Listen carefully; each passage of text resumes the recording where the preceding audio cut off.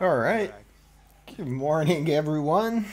And this time around, it's not just me talking. We have Raf Anzovin and Miguel Campos with us. I'm not gonna call it a Cult of Freak stream because it's not, as far as I'm concerned. This is just something that we've been talking about in some chats for a while, and what was it? I think Raf published this article about rigging as software. I really liked it. I told him, can we do a stream together? And apparently, I had just stolen Raf by 5 seconds from Miguel, who wanted to do the same thing but was typing slower than I was. He was like, yeah, Yes. whatever. Let's let's get all together. So, Yeah, well, you're pretty fast typing, yeah, actually. so welcome, guys. Welcome, Raf. Welcome, Miguel. And the theme, if you have not been following Twitter, is rigging as software development or rigs as software. And that's about it. So, do you guys want to introduce yourselves?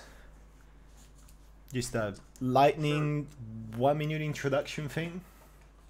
Um, uh, Go ahead, Miguel. please, Come go on, ahead. you first. Okay, Uh, I can go first. Okay. Or unless you're going first. no, go, please. No. All right. Um, Hi, I'm Raf Anzovin. I have been doing a lot of rigging and animation related stuff for a long time. Probably the thing I'm most well known for is the Setup machine and its various derivatives in terms of rigging. But I've worked on a lot of stuff. I mean, I've done a lot of animation for a lot of like commercials and projects and things. And I guess most recently, the one that would stick in people's minds maybe is you remember that Black Panther commercial with toy commercial? It was getting a lot of attention on the net where he sort of like jumps into the shot. I mean, it's this tiny little shot, but like that is a piece of animation and rigging that I have done recently that people will probably have seen. Um, so yeah, I've just done a lot of stuff. I used to have a company called Anzovin Studio. Now I work more or less solo, although often with the same team of people. We're just not really a studio anymore. And I really am interested in developing, and have been for a very long time, and it's been taking a very long time to come into any sort of fruition, in developing better production models for the idea of making the kinds of movies or other forms of entertainment. I mean, I don't insist on cinema per se, that I would like to make, but that I don't feel like the animation industry right now is really well set up to make.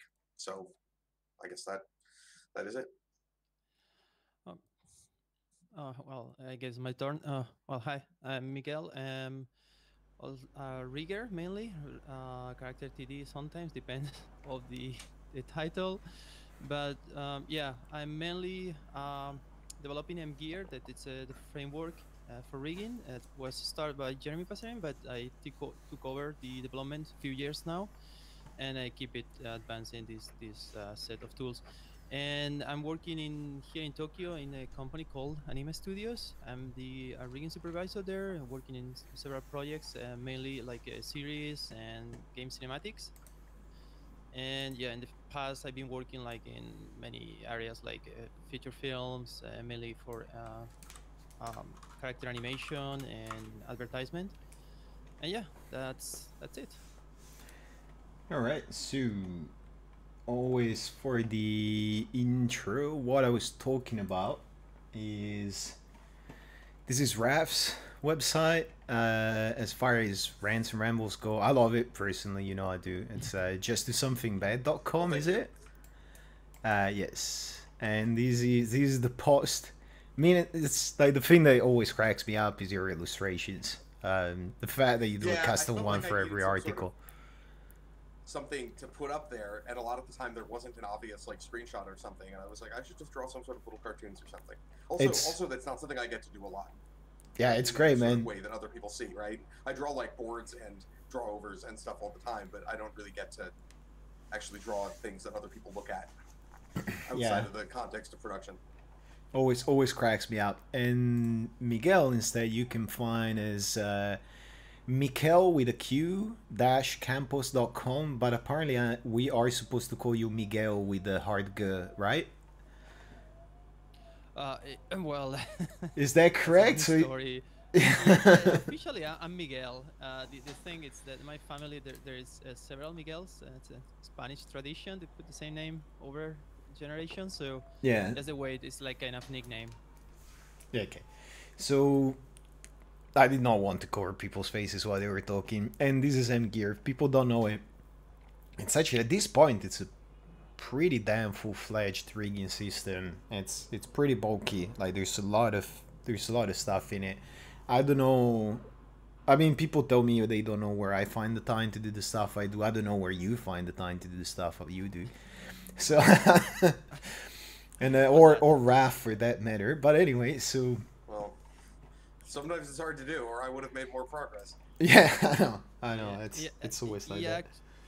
Currently, I'm really lucky because Anime Studio it's very supportive with the development of M Gear. So it's a big thanks for them because they allow me to develop there on the working time Ah, and that's your secret. well that it's like from 1 year now that I'm working there. Before was not like that, but now it's a bit easier, and also I have help from other developers. So yeah, that it's probably you see it's getting faster to develop now. Yeah. Okay. No, it's I don't get to stream from work. The MPAA would not like that. I will probably get Yeah, shot in the back by one of the Marvel snipers or something like that. yeah, I think it's a rare situation, but I'm super happy. Honestly, that's it's gold. It's gold. Yeah. No. Well done, man. So, let's. I mean, we had a conversation before. People are wondering, and it was like, yeah, look, we're gonna chat for 50 minutes, figure something out, and I think we went for like almost 2 hours. Um, Now it's gonna be tough because I think all three of us could talk about this for several hours. So I will shut up for the most part. Hopefully, I'll manage, and Raf and Miguel will actually do most of the talking. Now I have a few notes and I have my memory of the conversation, and I think we said that we would have allowed us to start with a little bit of rambling about the whole notion of over engineering the APIs and and stuff like that, which might be a rough start for something like that. So um, when we say rigging as software, I think I've been mentioning it on the code a little bit, and I still reckon that. In fact, I think I did a presentation, an official one about it. I certainly have been talking about it at work for a bit. It's pretty much demonstrable that rigging is software development as far as I'm concerned. I mean, when you look at what defines software development in a professional environment, rigging ticks all the same boxes from in and output data, which is motion and meshes and the transform meshes, backwards and forwards compatibility, development, the problems are all the same of software that has a user base, feature creep and complexity, performance, deliveries, versioning. So as far as I'm concerned, it's a given. um, so I'm gonna leave my take on it at that. Let's go in in order, like Raf and then Miguel, because that's how we started. I guess we can keep doing that instead of keep telling each other, no, you go first. Sure. Yeah, Raf, you should moderate this. oh, hopefully not. I mean, you guys are not gonna fight, are you? Yep. I don't think so. So I guess I will start then, and I should say to people in the watching the stream, like certainly I'm kind of watching the chat, so if you want to ask me questions in the middle, you should do that, and I may or may not notice, but if I do, I will definitely answer them. Yeah, so for me, actually, this realization that rigging is software, it isn't a completely new thing. I've certainly heard this before, and often from other people I was working with, like Tagore Smith, who was one of the programmers along with Brian Kendall on Anzovin Rig Tools. And when I hired him, he was like, "Well, basically, this rigging thing that you're doing is basically software." And I was like, "Well, I can see why you say that, but that's not really how I think about it." So it's been an interesting experience to come from a background of like, I definitely don't come from a software development background at all. Like, I'm basically an animator, and then I started doing a lot of rigging because I wanted to have rigs that were not terrible, and that ended up building into this career doing a bunch of rigging. But I mean, like, I have no background in anything sort of software related, and to so essentially come to the realization that not only is rigging software, but I kind of want to develop it literally in a text editor. And not from the point of view of you write a Python script that generates a rig, because one of the points that we were sort of discussing before is that, I feel like what you actually get with auto rigging systems a lot of the time is it's like you're writing something that compiles to a rig. Like I mean, they're both programs. You're writing a program that generates a program, which is not unheard of. Obviously, people do that all the time. But I mean, actually, it's one of the really, like, compiling things is a really normal aspect of software development, right? But that it is really, when you're doing that, you're supposed to be developing it in something that's less complex or appropriately abstracted or in some other way going to make things easier for you than just expressing things directly in whatever the underlying sort of representation is. And that in the case of auto rigging, it may or may not be the case, right? I mean, I think that we have probably all had experiences dealing with auto rigging systems, and like I'm as responsible for this as anybody else, where they're over engineered to the point where if you were to simply express the rig as code, it would actually be much simpler. And to some degree, that's sort of the realization I've come to, is like, actually, it turns out that simply writing a rig as code, which is not the only way you can approach this question of rigs as software, of course, like hooking up nodes together is also programming, really. But approaching it as literally, this is a program that I am writing, turns out to be considerably easier than A, I would have expected, and B, a lot of the other things that I might have tried to do and did try to do earlier on to get the results that I'm trying to get. One of the things that surprised me was how much simpler it made the process to simply have a program that runs and is your rig. Because essentially, as inputs of the user is moving a transform around, calculates other transforms in whatever way you choose, right? It's a complete black box as far as Maya is concerned, and then just tells those transforms where to go. And one of the major things that you get for this is the ability to actually really control evaluation in a way that I guess isn't actually impossible in the context of the Maya node graph, because I have now heard of these things about custom evaluators, but certainly is not obvious or straightforward.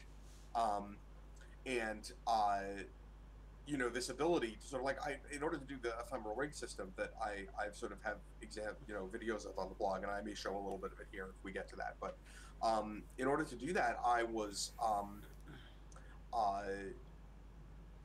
wrote my own node graph, and my naive assumption about this, starting out with the process of doing this, was, well, I don't know, that seems like the sort of thing a real developer would be needed for, right? I'm not sure if I can write my own node graph. No, it's incredibly simple.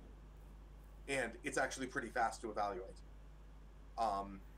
And surprisingly, because I made absolutely no effort whatsoever I made no effort to make it performant. It's all in Python. It's all completely single threaded. So, Raf, yeah. Can I ask you a question? This actually came to me after we had a chat the other day, because everybody seems to agree that rigging is clearly software. Rigs are software, and rigging is software dev. Yet, like, when we say, we almost mean it as if it's a disruptive notion, and I guess you get what I'm saying. So what is, almost everybody would agree with the phrase, I guess. It's kind of like, everybody would agree with the phrase, the truisms or goodisms, like, racism is bad. Everybody will agree that a lot of people are racist. Sure. Anyway. So what is rigging not as a software? Like, what is the mistake that people might make, you reckon, that will make the rigging process not software dev-like, or the rigs not make them treat rigs not as software? What do you reckon is the difference between rigging as software and not rigging as software? Right. So I think there's kind of two aspects of it. One of which is probably more easy to fit into common current concepts of rigging. than others, and that's one that you are championing very much yourself, which is, you should really treat rigging components the way you would treat things in software. You should be able to encapsulate them. You should be able to you should treat you should think about how the data is flowing, because while one might naively think that anyone who's rigging should be thinking about how data is flowing through the graph, right? Actually, the answer is a lot of the time people who are rigging, and certainly I include myself at various times, are not thinking about that at all, and not thinking about the actual organization of the graph in the way that you would have to think about the organization of a software project.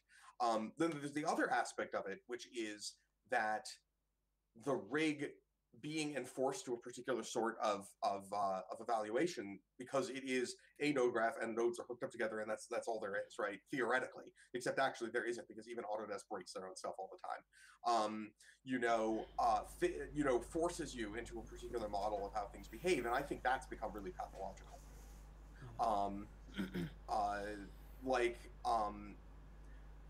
This was an example I was using in one of those discussions that we were having on TD's Anonymous, which is, it's like you have so control rigging. I mean, deformation can potentially be pretty complicated, but control rigging, in terms of its actual behavior, in terms of how you want it to respond to what the user is doing, this was something I realized when putting together the system, is all incredibly simple, actually. There's nothing complicated about how transforms relate to each other. What makes it complicated is that you take every conceivable way that you might want to have an animator interact with something, and you stack them on top of each other in a haphazard way, so that they all have to. You don't just have to manage that particular interaction. You have to manage how is it going to affect every other aspect of the rig, because it's all one system, and that system can never really change from moment to moment. And I think that thinking of rigs as software development, as opposed to purely as this idea of we make some constraints, is sort of a prerequisite to getting outside of that problem. Because as long as you think of rigging as I make some bones and then I stick constraints on them, as opposed to I think about information and I think about how the user is interacting with it, and I use all the sort of conceptual software development tools everything that people have developed about UI and how to interact with users, and just I don't even know a lot of this stuff, right? I'm not really a software developer, but there's a whole world of people who have been dealing with this problem of making software for end users for decades, and all too often in rigging we just completely ignore all of that. So it looks like somebody just posted a question. Yeah, there's a few. I'm only writing seeing it one down. here, so I don't know if I'm seeing all the whole chat, because it's cut off or something. Yeah, I'm don't worry. confused about what's happening I'm here. piling them up. I'll cue them in. As Okay, they yeah, come. I think I'm definitely not seeing the whole chat. That's Chat in But- Twitch can be super temperamental. Don't worry. yeah. I got you. I got two different clients to track chat, because at any given time one of them poops itself. Oh. So our Craig 35 is the one question that I can see. So I will answer that one. And if other people have typed questions in there, I for whatever reason cannot see them. But anyway, if you're talking about how would that feed into something like art, well, actually that is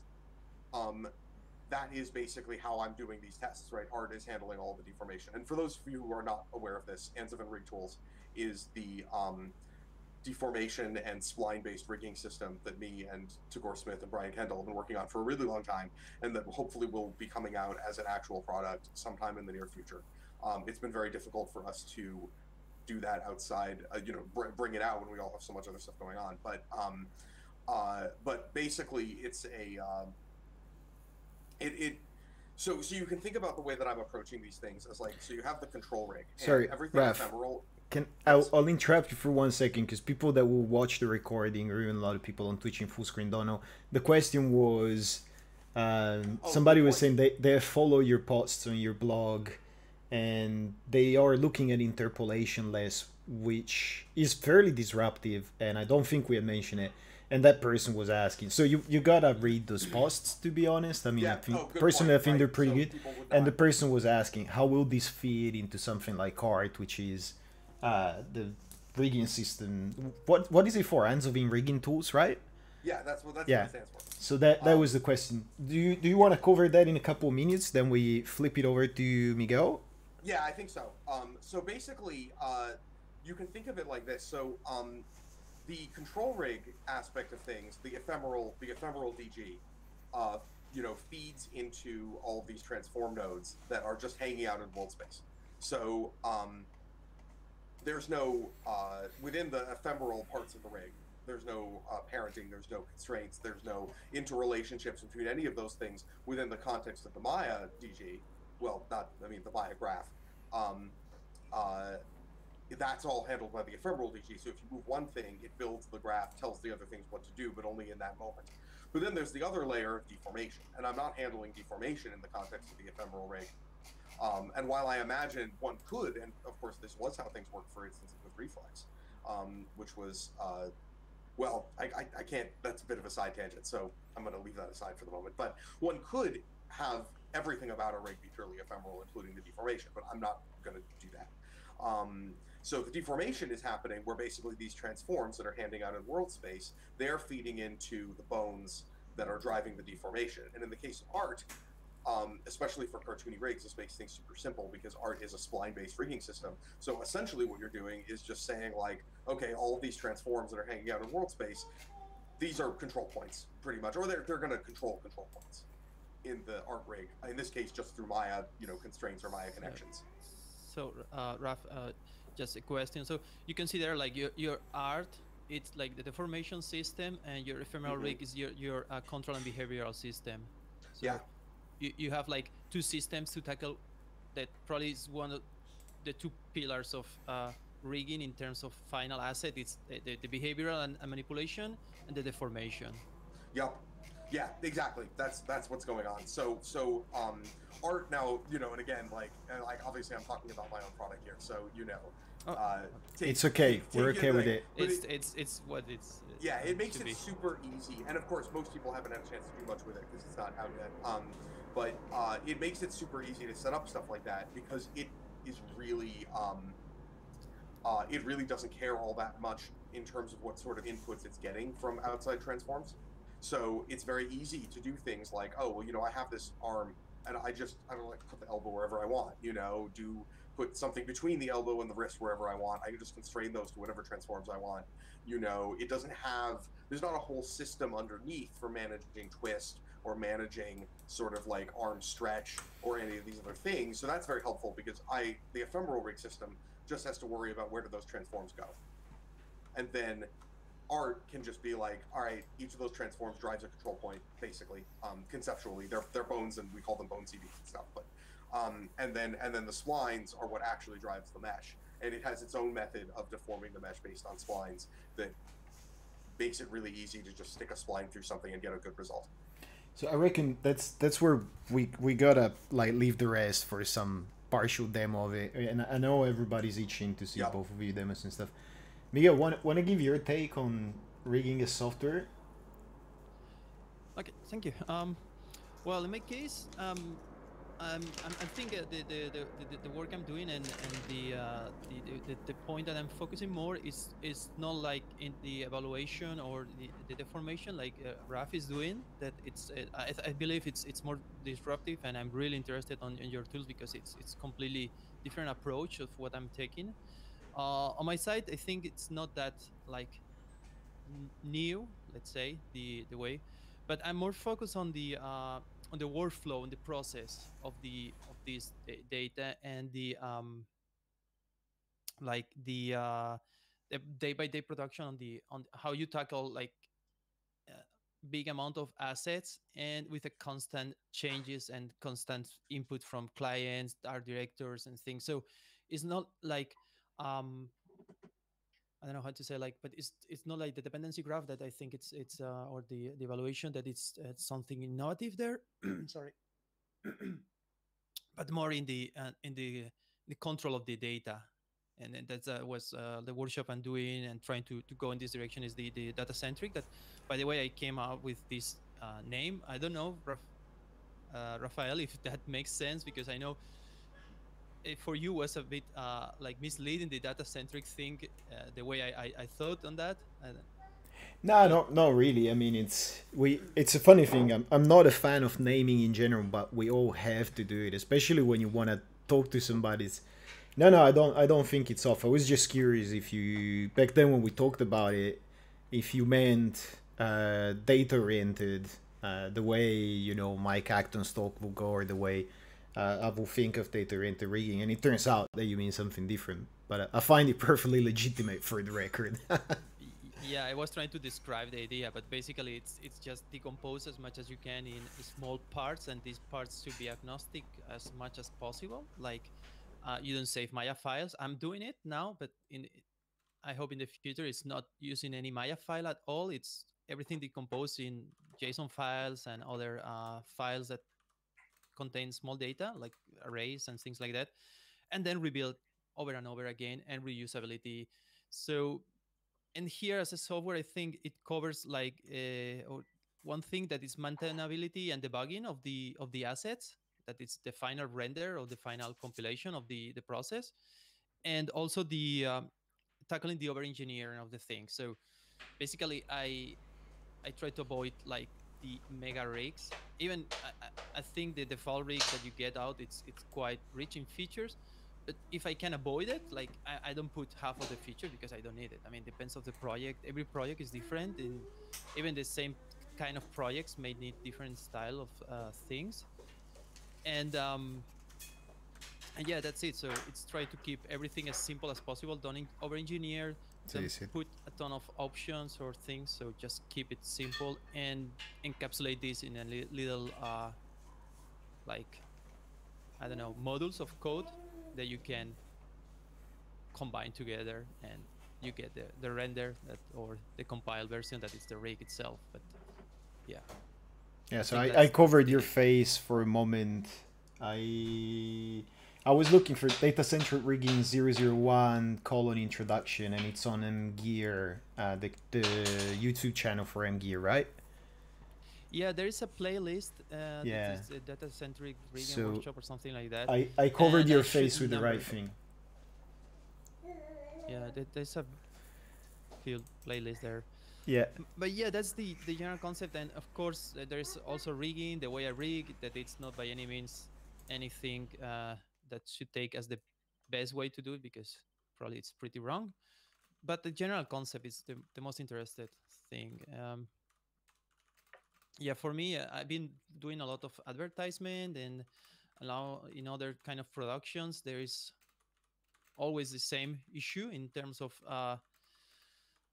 like if you do like your short film or your student project or something, you have clearly where you're going, or you have more time. But when you have a client or someone that is not necessarily knows how it works 3D, you need to have flexibility in the way that you process your rigs.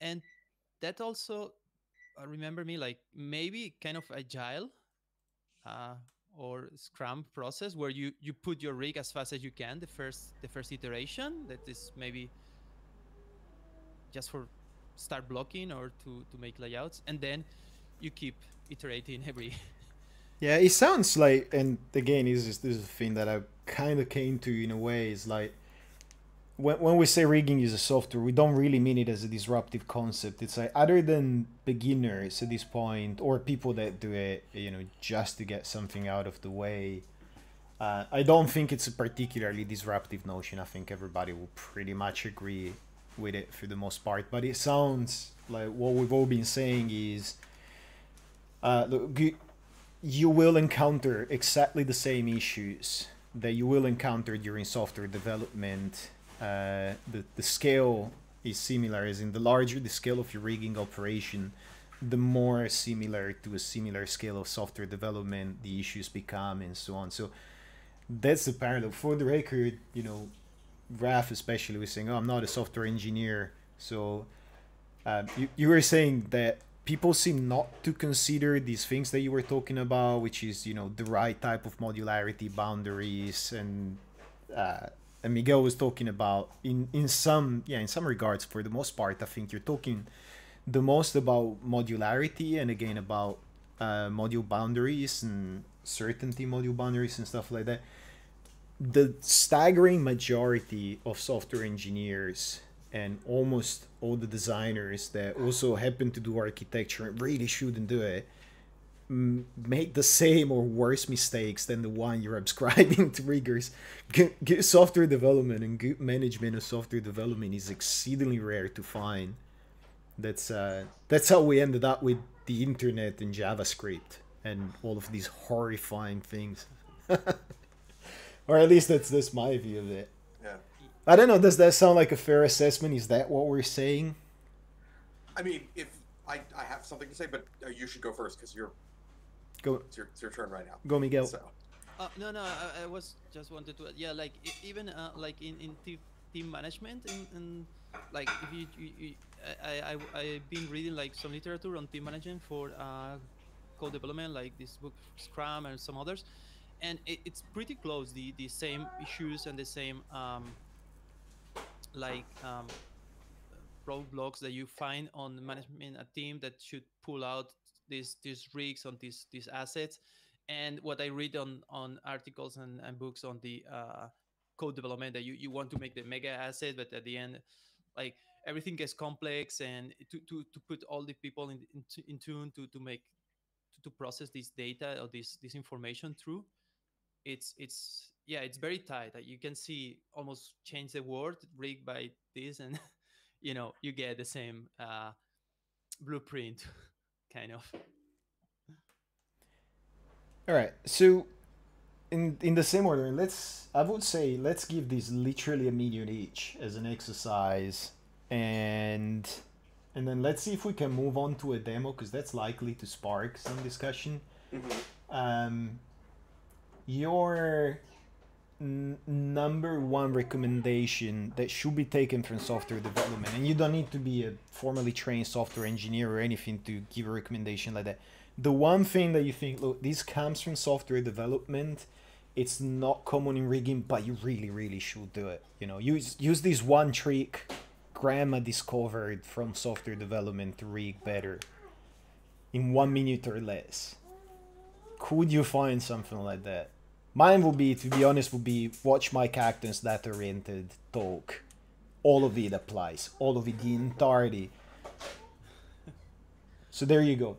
Mine is a lot shorter than a minute. It's hard to pick one, I guess.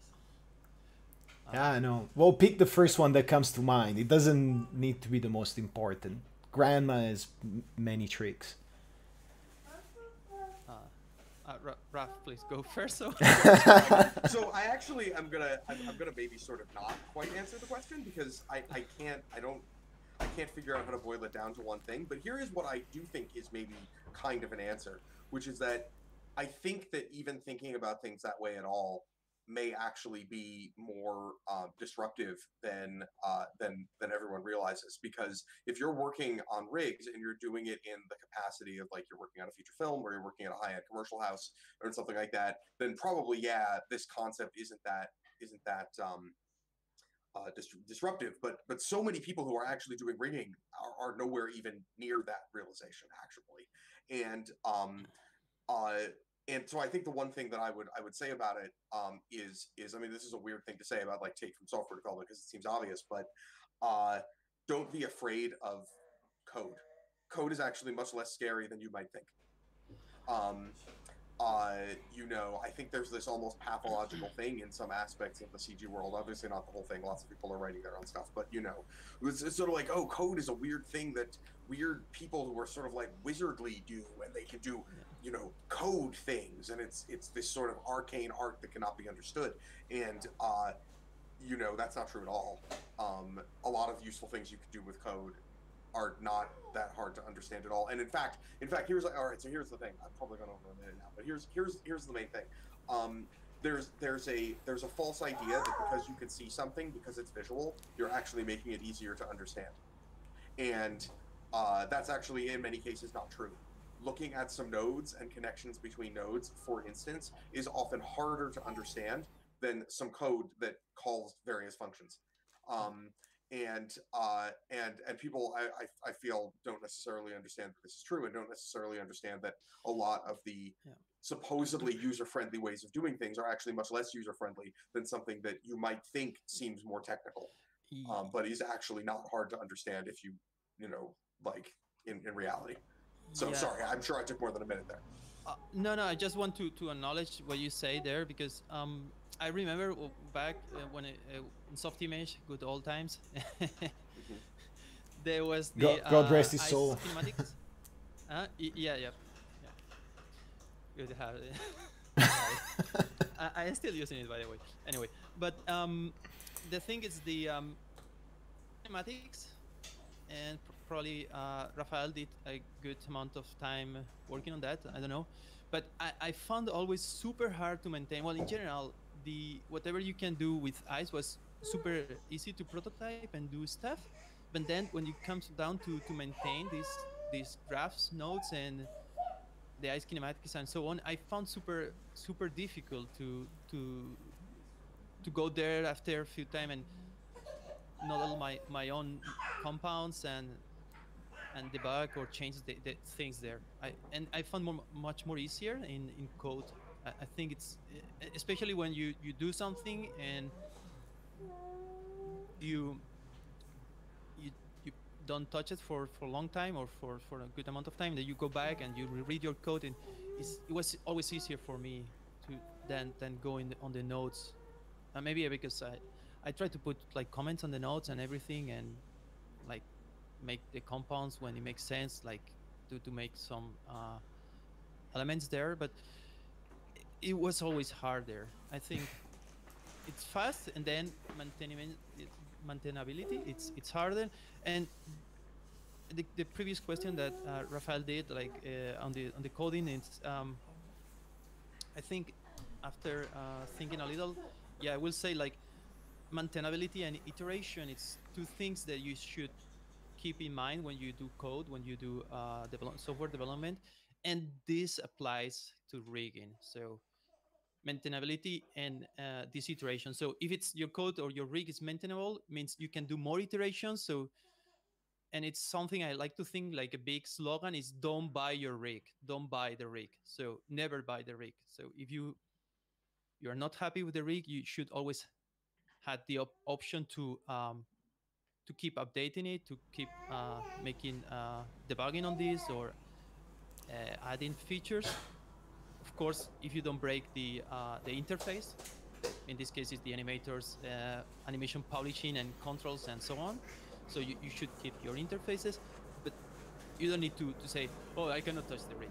This is asset. Oh, it was 3-5 persons to edit the asset, and the asset is kind of a magic voodoo now. And if I touch something there, it's gonna break. It's something that it happened in code when it's bad. This like maintain and a lot of garbage happening, and it happened in rigs when, especially if it's asset-oriented rigging in a facility where several people does the same thing. I don't know if you agree or not, but I saw sometimes like, oh, I don't touch this rig. It's gonna break. Just handle that.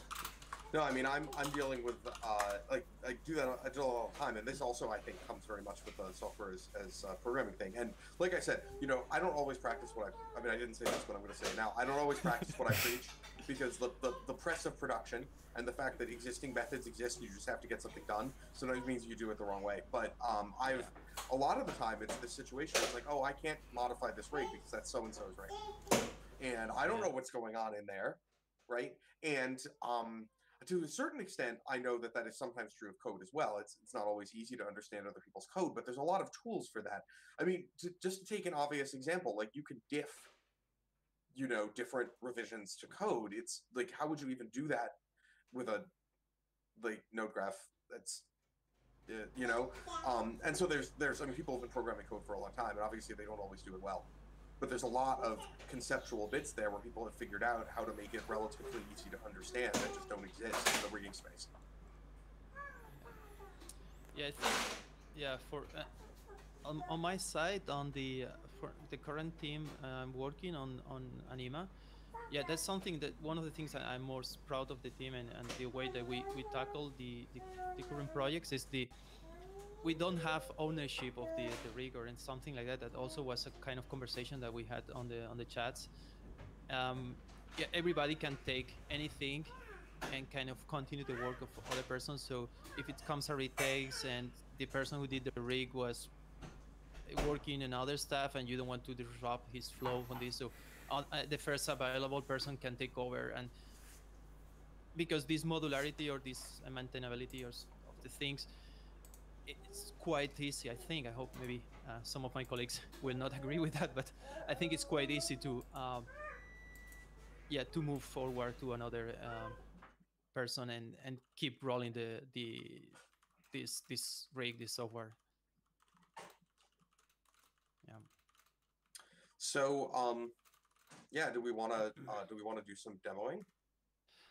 Um, Yeah, I reckon. Look, it's definitely time to get onto a demo because I think there's only so much talking heads that people can take. Yeah. Well, apparently not, because there are YouTube channels with millions of subscribers where there's just not even particularly handsome dude talking for hours. But what? on, No. on the assumption that all three of us are middle-aged balding males, and we're probably, you know, What? not that interesting. Anyway, so with that weird tangent aside, can you show something, or you do the usual order, Raf, and show Sure. show some of your stuff? Because I know people are super keen to see it. So if you're watching a recording of these and you don't want to interrupt, like, please feel free to start sharing the desktop, and I'll Yep. get things going. And you don't want to interrupt your watching time and look at things on the blog. Let me see if I can find the right entry. Anyway, go on Raf's website, which is justdosomethingbad.com, which for the record is another thing I love, because I'm a big fan of just doing something instead of like talking about it all the time as I talk about it. And go over his archive. There's a few key things that are worth picking up, which is, the whole notion of ephemeral rig certainly applies, and you will find some good rants about lack of tools. The ZBrush analogy is one of them, and keyframe interpolation. I guess those are the three big shticks of Raf's talk. It's Yeah, I take feel it away. like ephemeral rigging and interpolationless animation are very tied together. And they don't necessarily have to be. Like, you could use this in an interpolated context, but it makes everything much easier, basically. And the way I'm designing things right now is definitely intended for an interpolationless context. So anyway, yeah. So first of all, I should mention I actually had a much better demo earlier today, where I was setting up like the whole character, but then I managed to break something horribly, and I'm not entirely sure what, so I had to revert to an earlier commit. And as a result, you're just going to basically see the same stuff I showed in the videos, but I can probably show you a little more of how it works. And B, conceivably there could still be something broken in here, and maybe it's going to blow up in my face. I really hope not, but I guess we'll find out. So basically, I'm just going to show a really quick example of ephemeral stuff being moved around. So I have a bunch of controls here, and they're just cubes, and they're invisible because I don't know, I was testing out different ways of looking at controls. But basically, all the motion that the rest of this leg is getting, so I can like position things over here, and then I can move them over there, and I've got the ability to rotate the toe, and all of that stuff. Actually, it's from the keel. We'll do something useful. There we go. Like, all of this stuff is ephemeral in the sense that there's no actual relationship in the scene graph between this object and these other transforms. They're actually literally here. Let me show you in the outliner. They are literally just hanging out in world space with no connection to each other whatsoever. Nothing is driving them.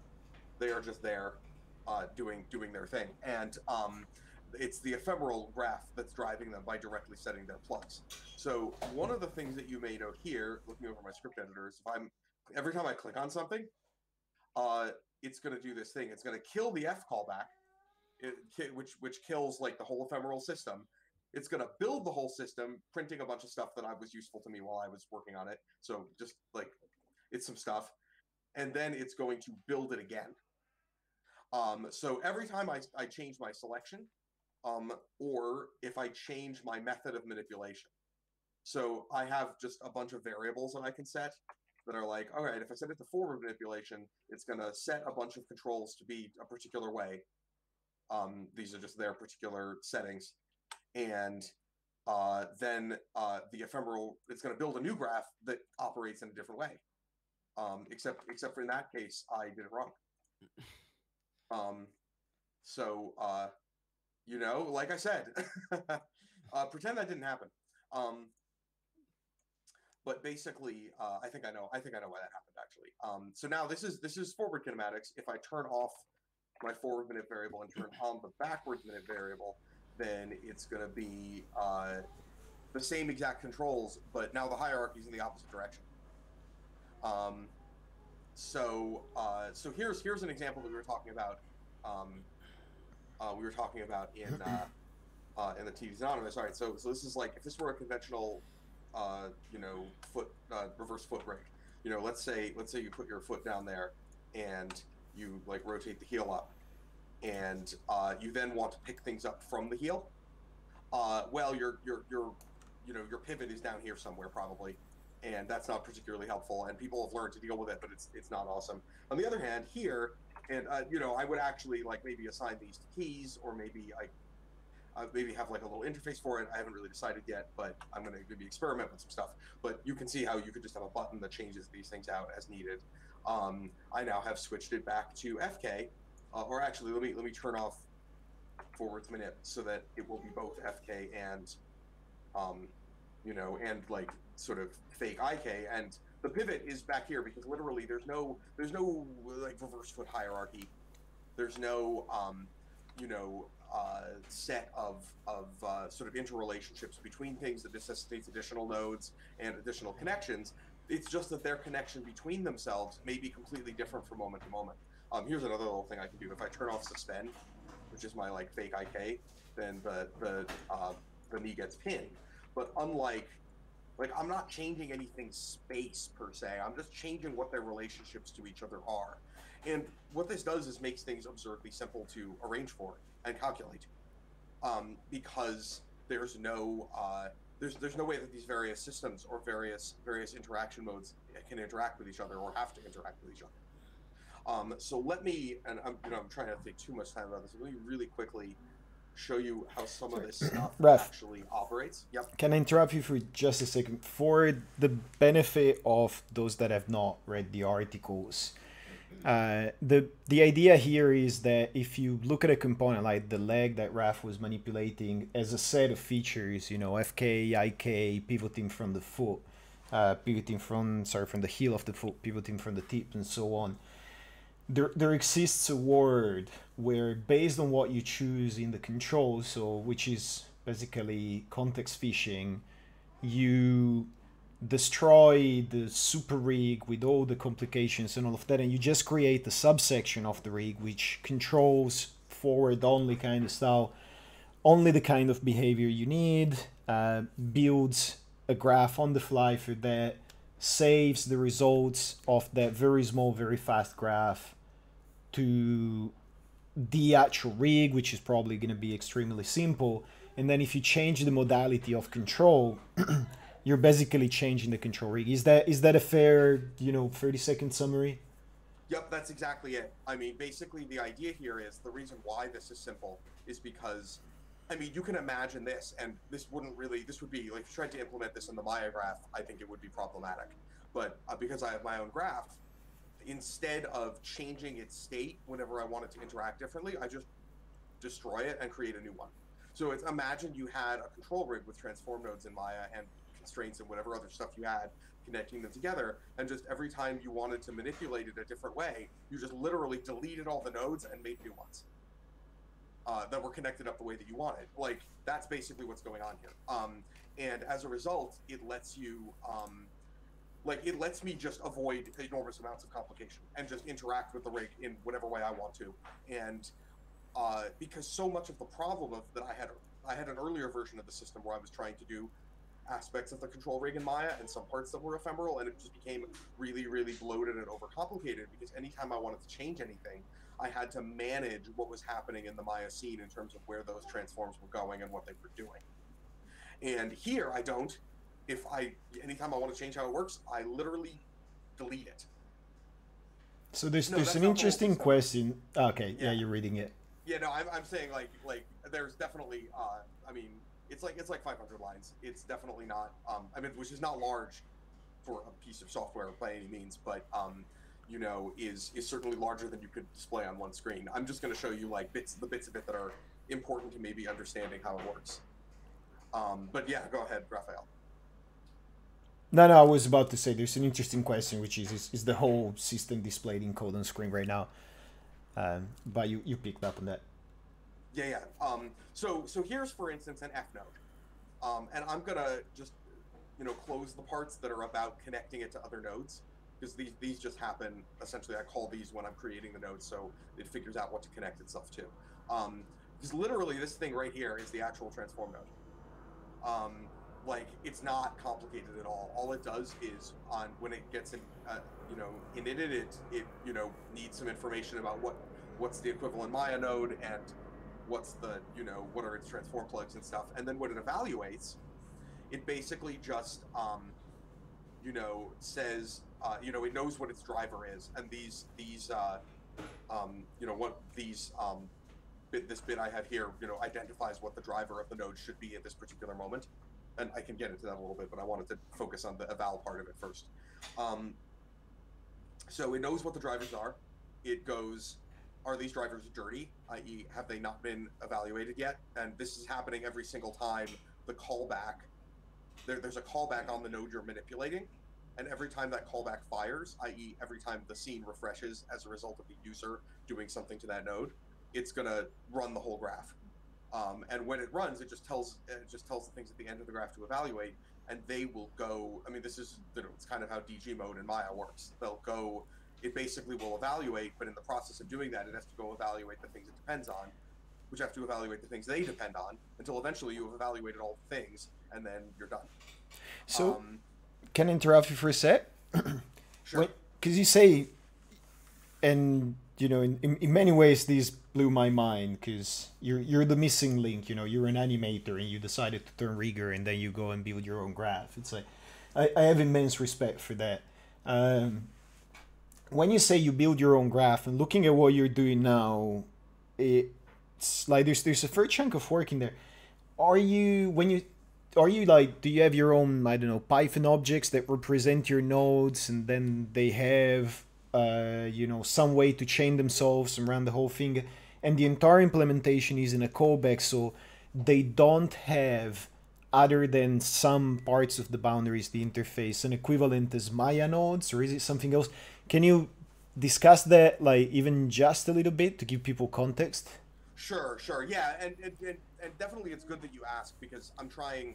Like, I don't have the chance as I'm saying this the way I do when I'm writing stuff to be like, okay, how would people understand this and go back and change things, right? I'm kind of going forward through it, and it may be that I skip important parts and some things don't make any sense. So basically, yes, you're pretty much got it right. Like, this F node I have here, this is the transform node class, basically, that I have. And the graph itself just exists in Python and gets run anytime the callback fires. You know, connects itself, knows, you know, can look up to figure out what things to connect it to. To figure that out, I have a bunch of message connections in the scene. So, you know, if I look at this control and I look over at the attribute editor, there's, you know, there's a whole bunch of information that basically says under what circumstances, like, I have a bunch of message connections to other nodes in the scene that represent the possible set of connections I could have. They don't do anything, they're just messages. And depending on what I have here, saying what my F constraint type is, I'm going to choose one of those connections to connect myself to, basically. So each F node does have a transform node in Maya that is its equivalent, because that's what it has to move around in the Maya scene, and also that to save the data of what are the possible set of different relationships in this rig. And I mean, you can make them on the fly. Like, it's fairly freeform. you don't necessarily, you can even call the make a graph by explicitly telling each node what to connect to instead. But in terms of like the way that's worked best for me is I just have these message connections. It runs the graph to figure out what's connected to what, and then builds the ephemeral graph off of that. And so when I say that there is a transform equivalent in Maya for each one of these things, because basically this is a way of having Maya transforms, because what the user is moving is a Maya transform. I certainly wasn't going to write my own manipulator. Move other Maya transforms, but without having any relationship within the node graph. And so the ephemeral graph runs and then just tells them where to go using this thing like apply matrix to plugs, right? This is within eval exactly what's going on here, where I have a little library that I made for myself. I don't even know if I should call this a library, it's so dinky, but it's like I just took a bunch of OM2 stuff and wrapped it up in some functions that will, take in a matrix and give you either another matrix or a number of other things, usually another matrix, sometimes the transform values that you would apply to plugs that are a decomposed matrix. So I want to answer some of these questions here.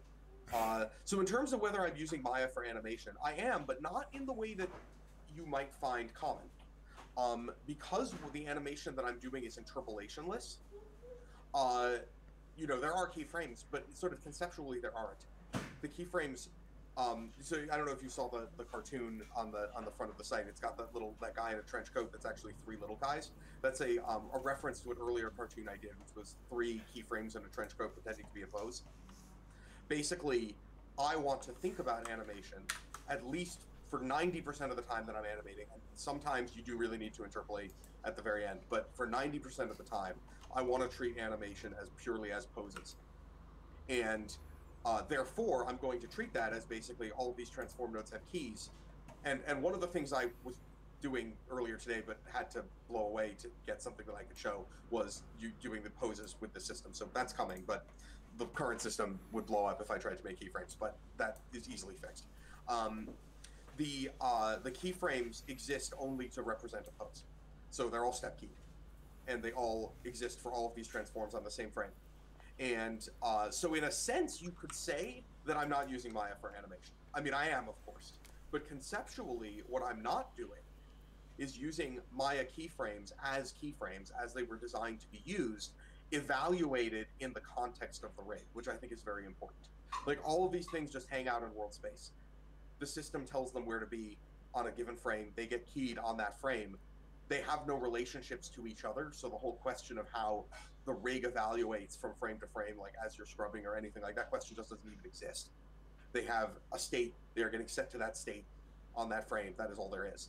And in terms of the control is connected to the rig via callbacks, yep, that's exactly it. And that's something I really got from Raphael. I did not realize that would work, because I've had so many experiences trying to do strange things with the Maya graph and having it blow up in your face, right? But actually, and a lot of that was because I wasn't using API, actually. A lot of that is because I was trying to, I did some experiments using, oh God, I mean, I'm embarrassed to say it, but I did some experiments a long time ago using PyML. But, with the API, if you're saying, so here, let me go over to the core. And while you do that, the question there was, so the control is connected to the rest of the rig via callbacks. And then it's such heresy. This is a person we actually know, so the such heresy. There's, I think there's some whimsical irony in that, as in I suspect that he approves of the disruption, but I don't know. Maybe he wants to elaborate on that and tell us that we're a bunch of dirtbags and callbacks should never be used. Yeah, well, I mean, believe me, I'm going to be using callbacks for everything. I don't care what It's okay, man. But here's the callback. Total stamp of approval. So you're good to go with full chat approval. Yeah. Okay. All right. As long as it's okay with you. So in this particular case, it's a no dirty plug callback. So basically, anytime that node, and keeping in mind that since the system gets rebuilt anytime you change your selection, whatever node you have selected at the moment is the node the callback is on, because it gets destroyed and recreated anytime you select something else. So it basically, anytime that node gets dirtied, which happens when the user manipulates the node, you know, I mean, or for a variety of other potential reasons, but we don't care about them for this purpose. You know, it fires this callback, and the callback function that's getting fired, basically, you know, it's like, first it dirties the whole graph, because I could just say, the graph that I build is the nodes that are in the critical path of whatever the user is manipulating. So I know that every single one of those nodes is dirty if the callback's firing at all. So I tell them all to be dirty. I tell it to evaluate, and it evaluates from the end nodes of the graph. So it starts at, you know, similar to any other sort of, like, just like Maya and DG mode, it starts at the end of the graph and works its way back. And I just call eval graph on it. And then eventually this will do something. Currently it doesn't. But it will someday do auto key will do a thing. Basically, right. I mean,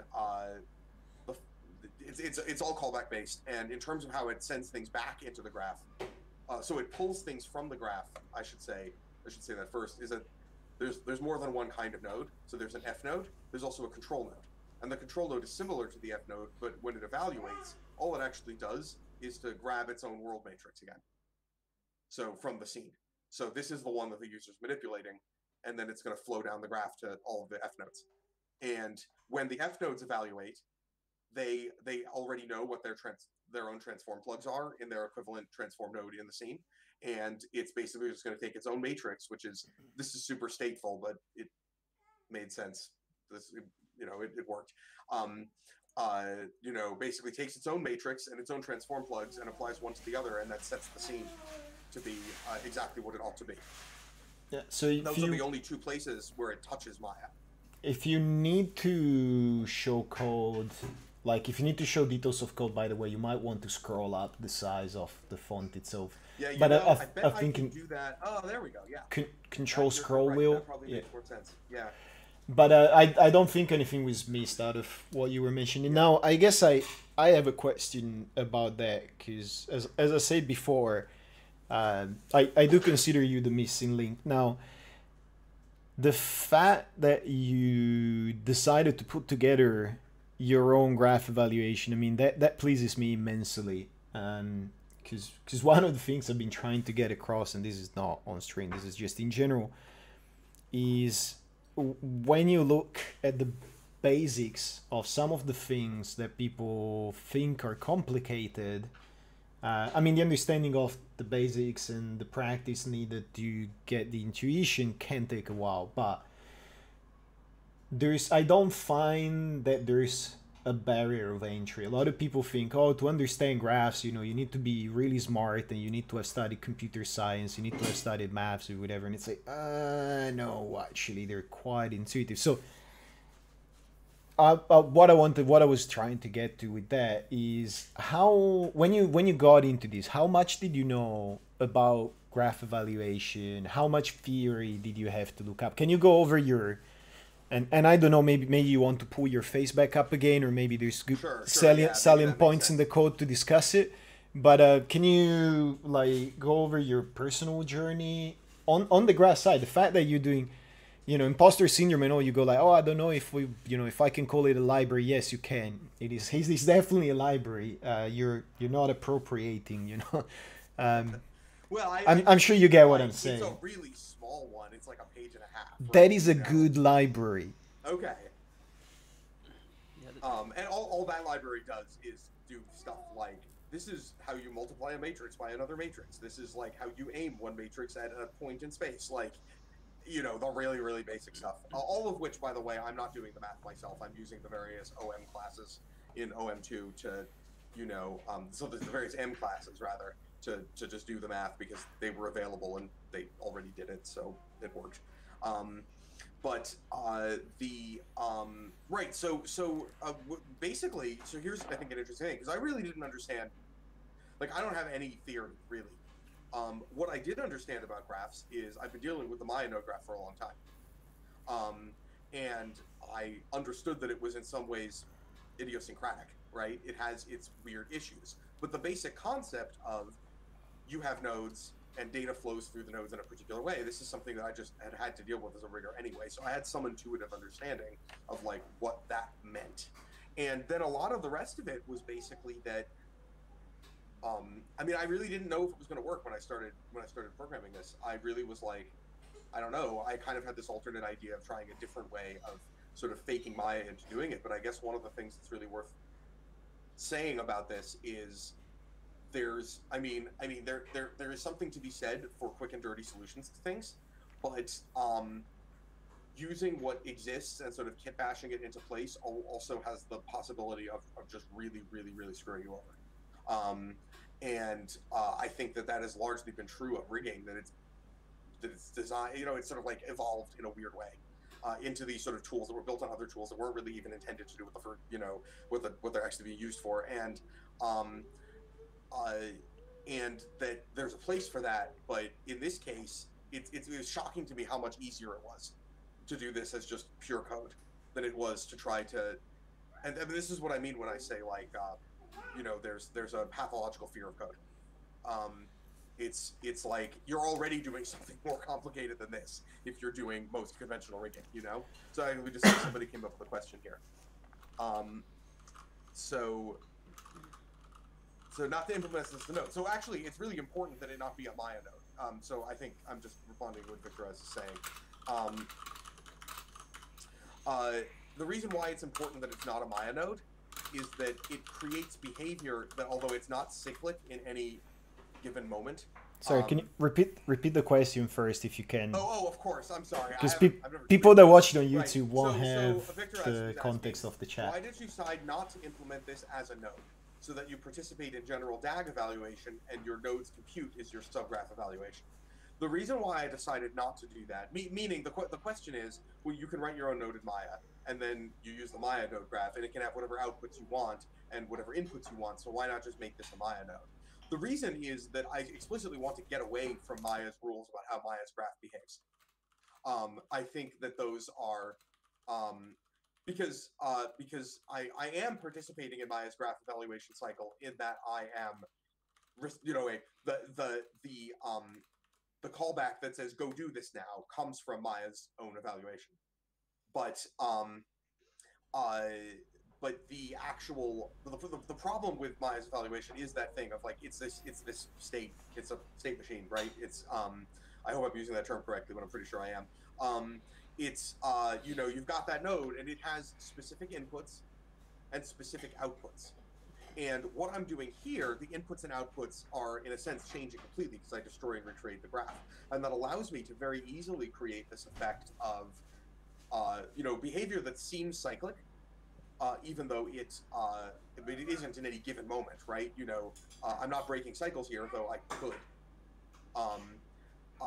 But I can, anytime you're moving stuff around, you can then go move something else that affects the first thing, and that's easy to do and not a problem. Because whatever graph previously existed has now been destroyed. And I don't really see a good way of doing that participates fully in the Maya node graph, or I should say, uses the Maya node graph's machinery. I mean, I'm sure there's some way to make it work, and I think that the exocortex node, for instance, exoconstraint. Sorry, exocortex is a different thing. The exoconstraint node. For instance, which I forget, like you can Google that. I don't remember off the top of my head what the address is, but is an example of someone doing a similar thing, but they're sort of using the Maya graph a lot more than I am. Like it's actually represented as actual sort of always on relationships. But I think that for my purposes, doing it that way is just drastically more complicated. The advantage that I have here is I just get to be like, I don't even care. Like if this graph was doing something that is now the wrong thing, that's fine. I just deleted it anyway, as opposed to having to manage and figure out how to make all the data flow in the right direction when all of your nodes always exist and are always connected in a given way. I have a question, like following up with what Raf is saying. It's Rafael, you commented in some Cult of Rig videos where you like rig two-let rig. So I think it's similar approach, no? Where you instead of put all your behavioral in this complex graph on inside Maya, trying to balance everything, or you tool your rig in a way that some of the behavior is get through this system, the callbacks, or maybe some temporal graph or something like that, like similar to what Yeah, Raf is doing. so that's one of the many reasons, and it sounds like I'm sucking up to Raf, like this throughout this Oh, thing. But I mean, there's a reason if I, if I want to you guys in this, because I really like the idea, and I think that, a lot, as I said before, a lot of people suffer, especially people that are good at what they're doing. I find suffer of, some, to some degree, of some form of imposter syndrome. I like what Raf is doing a lot, because there's, to me, what I've been saying on the code, there are two parts to a rig, and one is almost always ignored. And for the record, the person that asked that question was actually happy with the reply, and I agree with that assessment, which is, one is the graph evaluation, which is what Maya itself abuses. So, and yes, the word state machine is not, without quibbling on the detail, it's not bad for it. You are largely, the way the Maya graph works, you're largely looking at a massive state container with the state altering mechanism, which is the edge spanning the graph, determining what is going on. And if you're looking at the DG mode, it can do some absolutely ungodly things to evaluation. Parallel, constrains the domain a little bit more. And so this is a long preface to, I guess, what I'm trying to say, which is what Raf is doing, which I'm a huge fan of, and it's the same thing that I do with containers as interfaces or a number of other things, is with the interpolation-less thing, he's constraining the domain. He's saying, my animation isn't gonna be a mass of, like what you were trying to say, I guess, when you say, there's, in a way, you're not using my animation, you're not using sparse animation, you're culling out entire parts of the feature set of Maya with all the problems. Same reason why I don't use pivots or a number of other things. Everything is on the beat at all times, so by that constraint, you can make a lot of things happen. You can make a lot of things more reliable, and yes, you give up some features such as interpolation, but if your style of animation fits it, that's okay. And it's the same for the rig. There's a time where you go, like, some of the stuff that animators want, if you express it as a graph, is maliciously cyclic, and you cannot solve it. So then people build these enormous constructs that either approximate the solution that people would actually like to use, or sometimes even worse, actually do put together some evaluation solutions that has so many gaps that at some point it has some issues that falls in between the cracks. Maya loses it, and then suddenly it's not cyclic anymore because you have literally messed up with the state of the state machine. And they go like, yeah, I got it to work. I've seen tutorials like that. If you use this weird trick and you wire things up like that, and I remember quite a lot of those back in the day when people didn't know much about the graph underlying. You're talking like very early 2K. I was looking at it and I was horrified. Because you go like, you're not even exploiting a side effect, which is bad enough. You are literally predicating your entire feature on a misbehavior of a graph that hopefully they will fix. So, and that manipulation context is where manipulators and tools and stuff like that should come in. So if something is cyclic, if something cannot be expressed as a graph, it should not be expressed as a graph. And that's what Raf is doing. And his answer to Victor can be sort of surmised in, I want to change the topology considerably. I don't just want to change, maybe what the critical path for a static topology is. I literally want to be able to, depending on the options, create a topology that is ad hoc. I don't know, I like it. So sorry, it's a rigging version of the accent of man. All right. Yeah, the gene pool of riggers needs widening. Oh man, yeah, we'd all love that. So anyway, sorry, got distracted. But yeah, sorry. That's a long answer to that question. It took me more than a minute. It took 3, but hopefully that makes sense. And that's why I like what Raf is doing. there was like 3 questions in here I want to like try to answer quickly so they don't like get too sidetracked. But number one, in terms of how the system works right now, it's sort of like separate from, because it's unrelated to the Maya graph. Questions of parallelism in terms of parallel eval aren't even relevant, right? It runs first, then the Maya graph does whatever it does with its own, parallel or otherwise stuff. In terms of like, if you this is, I don't really, frankly, I don't really see much of, while I think that it might be worth writing a version of ephemeral rigging in C++ instead of Python, I really don't see much of a reason to parallelize it, because it's actually really, really, really simple. Like, because you only ever have the one path through things, right? I mean, I'm already getting really performant frame rates and like stuff out of my really simple, non-optimized version. I don't really think it's going to be a big problem. I think parallel is going to matter a whole lot more in other aspects of rigging than it is in sort of the ephemeral control rigging. Although who knows, maybe if you want to have a whole bunch of, because you don't need it for playback too. That's another thing to point out, that the ephemeral just doesn't operate at all when you're playing back, because you already have all the data of where the notes are. So in the question, as to the question of it seems like art is more old school. Art is really a totally different thing, actually. In fact, what I was just showing you with that character, it's also an art character. It's all the deformations being handled by art. So basically, you could say that ephemeral rigging is an attempt to make a real change to how controlling works, and art is an attempt to make a real change to how deformation works. And the reason why art is taking so long is simply because making a product that you can actually release is just a huge amount of work, actually. And it's been in a state where a person who knew how to use it could use it for a long time, but bringing that to a point where it's like, okay, we could actually release the thing. We have a good manual. We've squashed bugs that I just knew how to work around, but you can't release it like that. We've tested it under various conditions. Like, there's so much stuff, and we're just sort of slowly working our way through it, because it's just a lot to deal with for people who don't do it as their day. Like, it's not our day job, right? But it is definitely coming out. And I think that what it does is very complementary to ephemeral rigging. They're not really like an older or newer method of doing things. Could you add controls mid animation to an ephemeral rig? Yeah, you could.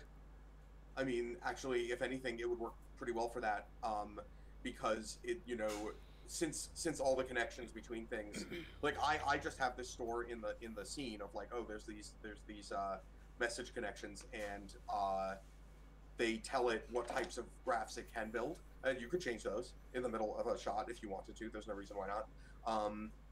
And I think that answers. I think that answers all the questions over there. Okay. Yeah. Do we want to give it over to Miguel for a little bit of gear? Oh, well. Yeah, you're sorry, man. Is it too sudden? Yeah. I feel like you were cruising and enjoying the conversation. Yeah. And then we sprung these on you.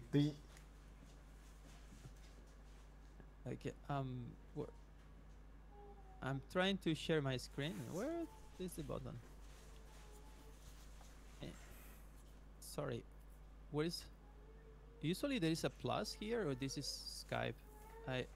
No, we're on Hangouts. So I think that on the top right you should have 3 vertical dots, and that's where share screen is.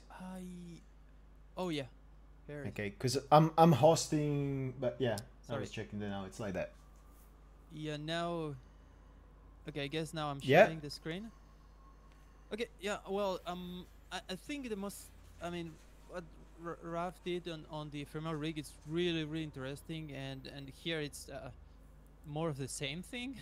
I mean, I don't know if it's some juice to like interest to show it here, and probably you can see many of the stuff already on the MGR channel thing.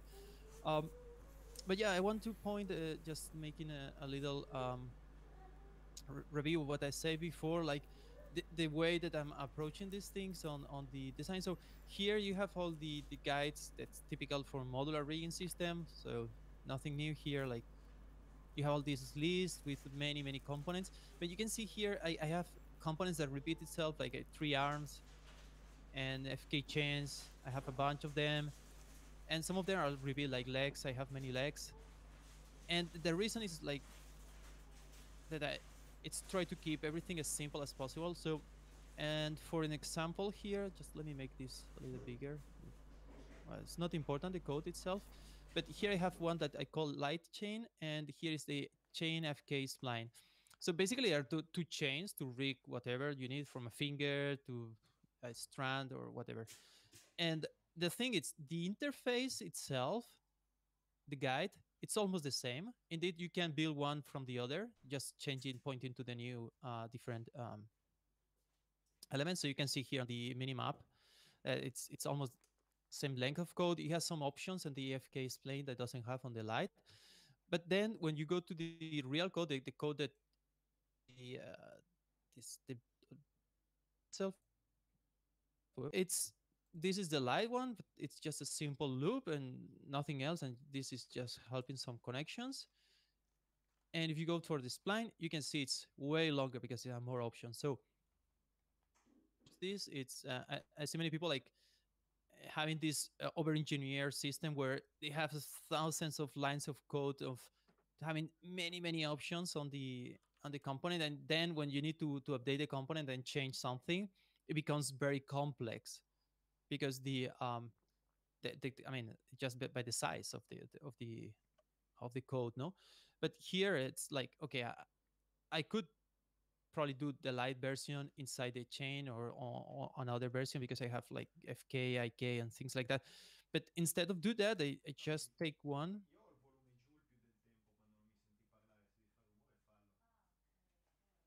Oh, sorry, I thought I was talking with me. So just to put an example, where is my?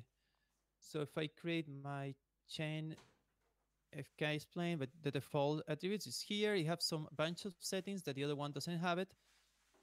So you can build this. So boom, and it builds, and it has some elements here that this. If I hide the joins, you can see this element like that does this like very spline oriented thing. But if, and this is a bit of a hack here, but here I am saying this is the chain FK's spline something. So if I change this to light chain like this, and the interface when I building is the same. It's this thing. So, and now I'm pointing to the light version that is this one. So now with the same guide, the same instructor is building the other one. So that's the approach. So here, Jeremy did a really nice design on the previous version on Softimage, where you have compatibility on between components. And here it's not really well exposed, but you have this kind of compatibility. Obviously, these have more options than the light version. So if I try to do the same from light to the complex one, it's gonna error out. But there is some way to you can upgrade the guide. So if I do this, let me, where is the light? Here again. So, and I want to convert this to chain. So FK. So let me put here chain. And pointing to the new component. Spline. Whoops. Like this. So now, you build this, it's gonna say, hey, you don't have these elements here. What's wrong with you? So you see the kind of the positions and the guide is the same, but don't have the same thing here. So you just need to update the guide. So it will take care of that. And sorry, can I interrupt you for a second, Miguel? yes, Because absolutely. I think this part is up to something. So for those of us, and I have to admit, I'm sorry, I haven't used them gear, but you know, in my defense, I've never used any rigging system at all, other than my own. It sounds, you're talking about interfaces, which is cool, and interface compatibility. It's not super clear if you mean interfaces in the programming sense. If you mean the guide, can you elaborate for like concisely, I guess, on what the guide is and where these interfaces come into place? Interfaces are normally interstitial. You have two things that are the meat, and the way they contact each other, that's the interface, and that's where compatibility issues arise and all of that. It sounds like there's an interesting bit in there. Yeah, well, the point that I was trying to make is like is more going over the over engineer and debugging and maintenance of the elements that compose or build your rigs. So, and how it's easier to keep the thing simple and have some common interface to this instead of over engineer one element or one component that does all the possible situations that you may need. I don't know if it Oh, makes sense that. yes, it does. So you're talking about doing many, non-inheriting specializations instead of trying to cover every possible combination with one massive set that inevitably becomes intricate Yes. and unmaintainable. So when you say interface, though, I think that still is worth talking about. And when you're talking about guides, so this an interesting question in chat. You've grouped your components based on shared guides. Like that's the question. Is that the case? Because that would be an interesting discriminant. Is the guide kind of the parameters of the guide kind of give you the taxonomy of the components and how they can be divided and Yeah, kind of. Like if you have chains, whatever your chain is, it like this one. If you think on the guide itself, oops, it's no difference between one or the other, or the other one, the regular chain. So if I do this chain, that is IKFK version of this one. Um, from outside, you cannot distinguish the placement interface, but if you go to the attribute itself or the settings, you will see that this is a general thing for all components, but here you can see the options are different for each one. So as far as the elements of the guide itself are the same, so the guided placement and position thing, it's the same. The attributes that you call here and you configure your guide can be changed from one to another. And right now it's not really well exposed. I don't. If you use the Softimage Gear version, you have a Dropbox menu where you have compatibility components. I didn't implement that here, but you still can do that if you know which one is going with one. So it's a bit of a hacking right now. But my point here was not like going to hack this thing and the visual thing, but more talking about in the back end how it's handled this, that it's instead of having these options there, like just to keep it simple as possible. And sometimes this one was the first that came, was original from Softimage, so to have IKFK thing, very simple.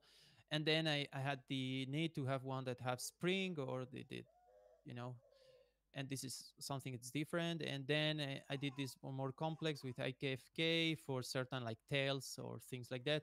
And then I figured out, okay, I need one light because in many cases it's just like one simple chain that you want to be very light and you're gonna put many of them in a character for any reason. So why you go here and start adding or removing options to make simple version when you can just straight out have a simple version design and just make it work with that, just with a simple pointing or simple change of the pointing of where I'm building here.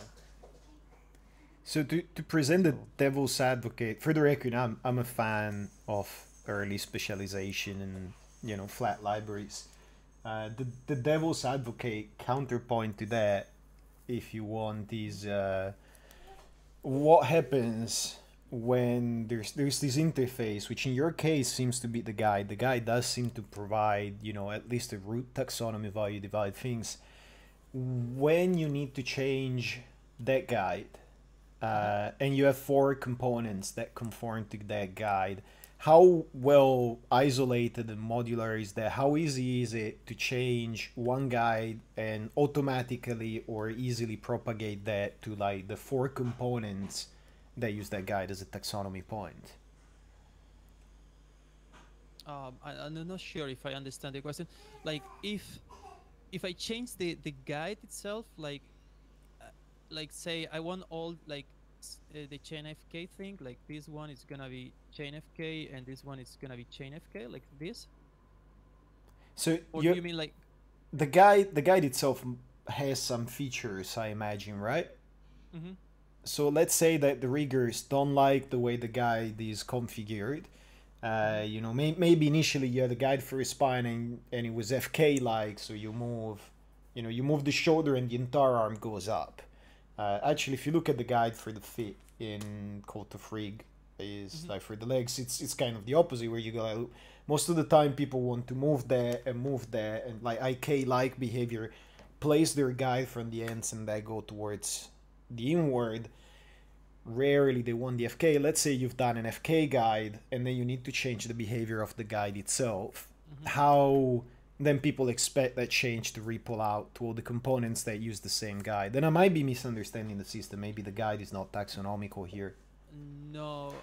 Well, one of the I think if I grasp the question is like, for instance, if I want to change my light chain to does something different, like for instance here, this light chain, if I scale one of the elements, it's gonna have sharing on the next element of the chain, and the regular chain doesn't.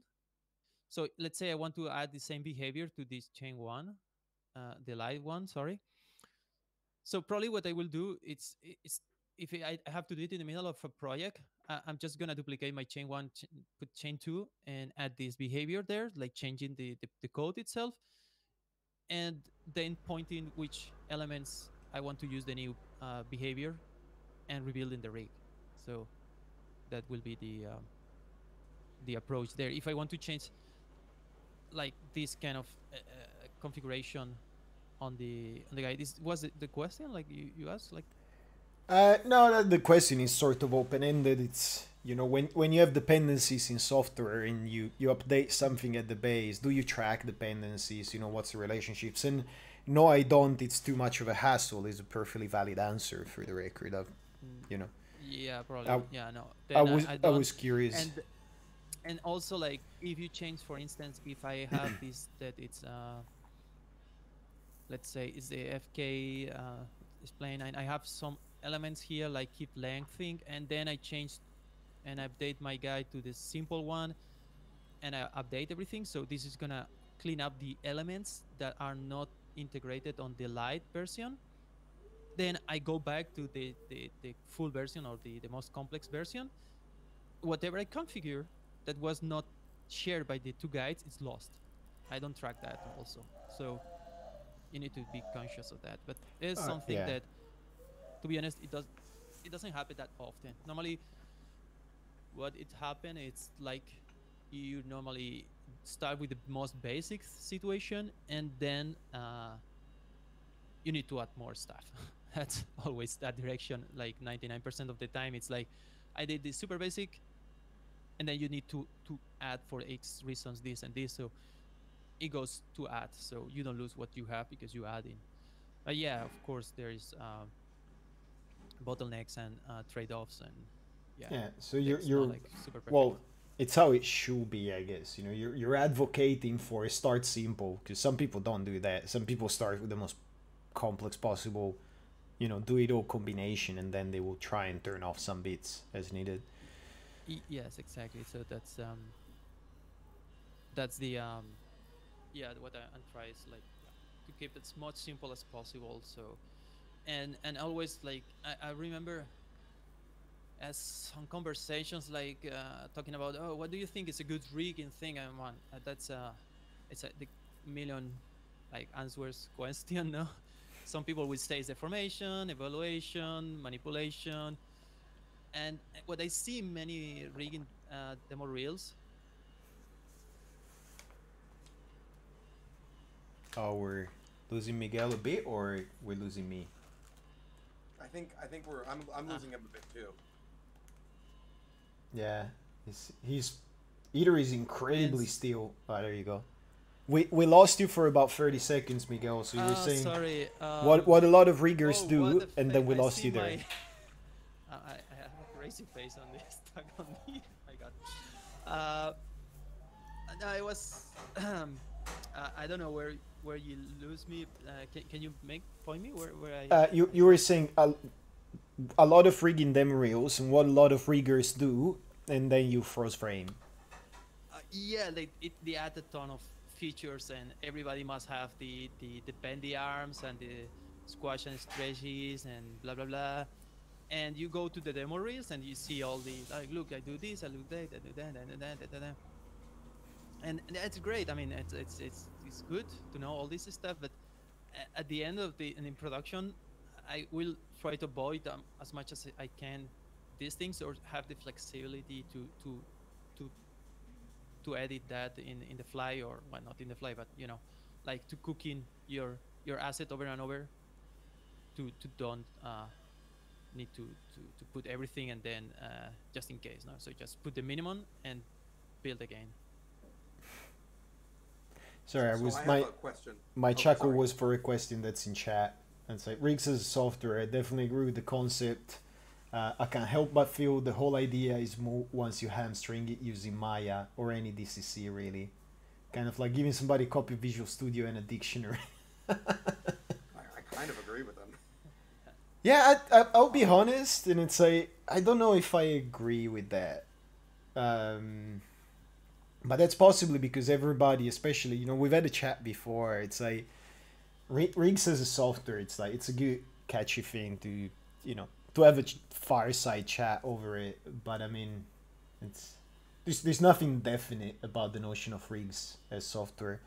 I do think it applies. I mean, even if you don't necessarily write code, and if anything, Maya's problem is that it's kind of tough to really get it to do interesting stuff without writing a lot of code. Like personally, I don't know how I would go about things without. I know how I go about things without C++ in Maya, which is how I do on the code. It takes me 5 times, and 5 times as much time, and about 18 to 28 times the amount of frustration.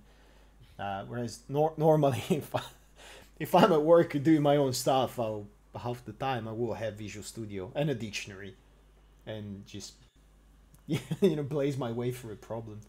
I don't know. It's an interesting question. I mean, I almost feel like we should do one where we have the audience on Hangouts.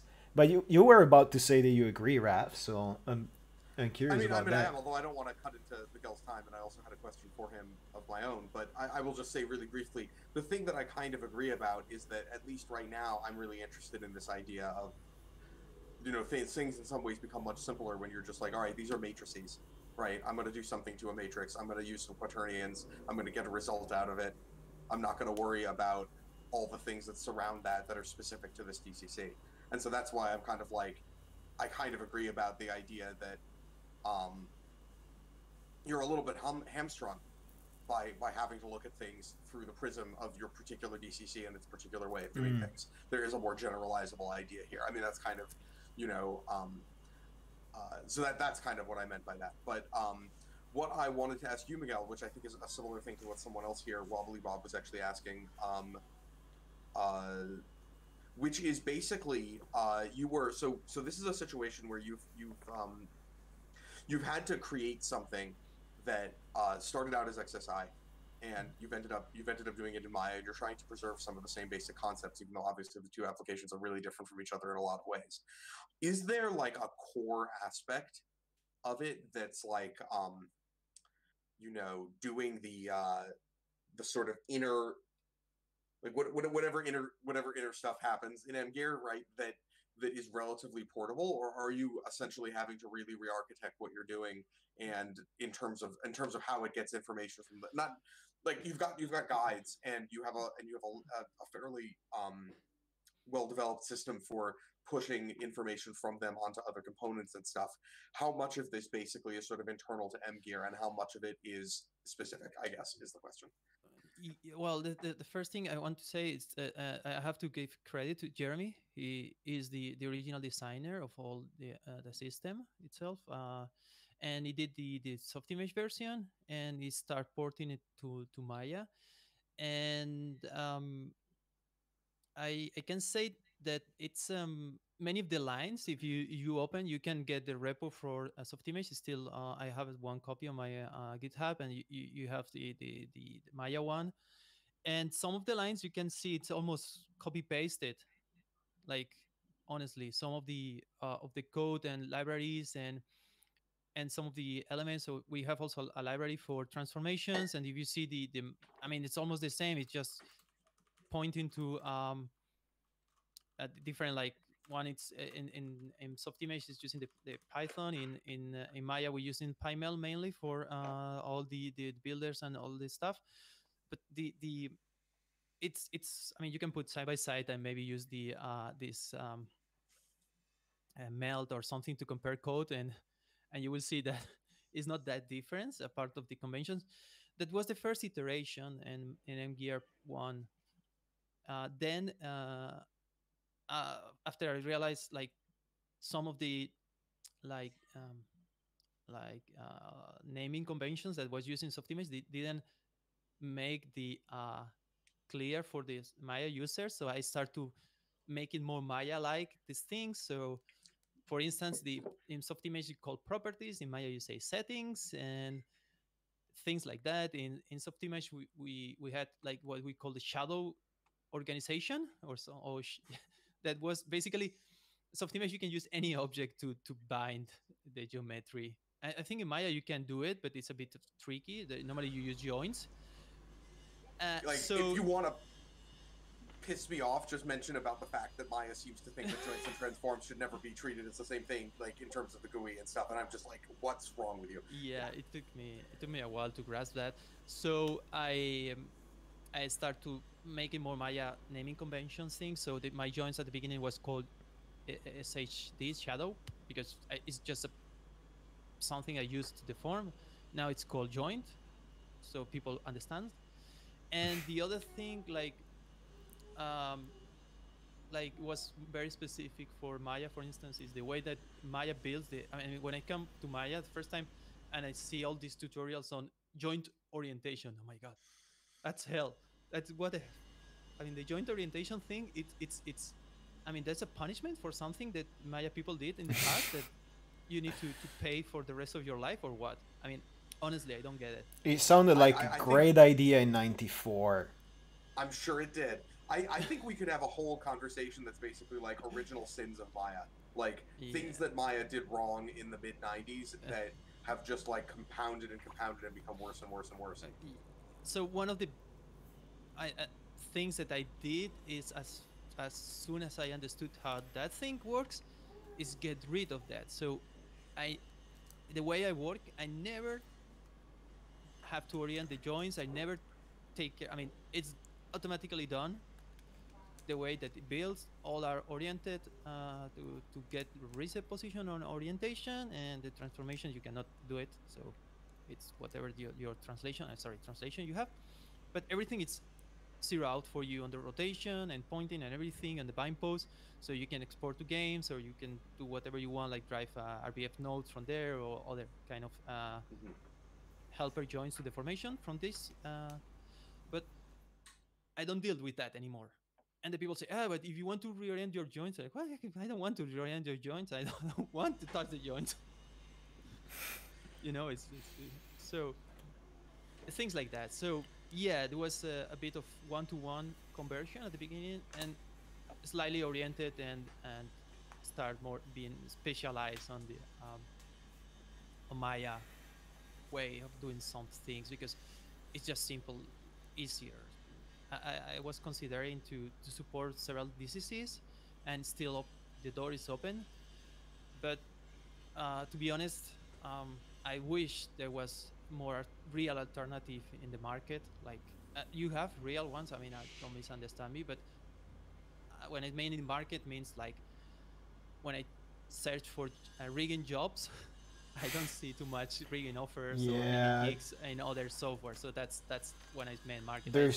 There's no real alternatives. That's one of the problems, and it doesn't mean that Maya is the best, but anyway, I don't want to upset software fans. I think yeah. If I can say something, I've been Softimage user since Softimage 3D. I mean, like, and I was super like bitter with Maya at the beginning. Like, you know, like everything is new, like new shoes. These shoes are super uncomfortable, doesn't fit my foot. But then when you start using it, I kind of like it, man. And I never did better rigs than now, and I never been faster as now. And my compared to Softimage, Softimage has really great things, and I really like some of the things that he had. But when I go back to Softimage, now I'm unhappy anywhere. It's just like I see the bright sides and the darks. So no, I know, but like... the problem is they kill Softimage, and I know what you mean. It's but the alternative thing, the problem with it, and sorry if I'm interjecting here, but it kind of pisses me off as well. I mean, normally it's a mild enough form of swearing that I think I can say piss off in the stream. It's there's several things that you want out of a DCC application for rigging, and for the longest time only Softimage and Maya kinda got it. Houdini has some amazing stuff, but when you consider authoring as well as consumption as well as the market facing aspect, like can I recruit and train people for it? And you know, and I've worked at places that were Softimage when everybody else was Maya, and I've worked at places that use Maya when everybody was still in Softimage 3D. So I've been in that, but it was never really much of a problem. It was always a psychological and political problem to train across the two, but it never really costed much money. But with Softimage gone and with only Maya out there, when you look at applications that let you control the graph and let you alter that graph, like what you're doing and how intuitively you are doing it with the ephemeral rig, an example, Raf, like Fabric could have been the alternative, and you know, and that's gone. That's been sold to party unknown. I don't know if there is an alternative. Somebody let me know, please. And I think that we are the problem. The problem are animators and rigging TDs. They have never, not enough rigging TDs, not enough animators have been willing to see the status quo shaken. And again, that's why I like what Raf is doing, you know, as that missing link.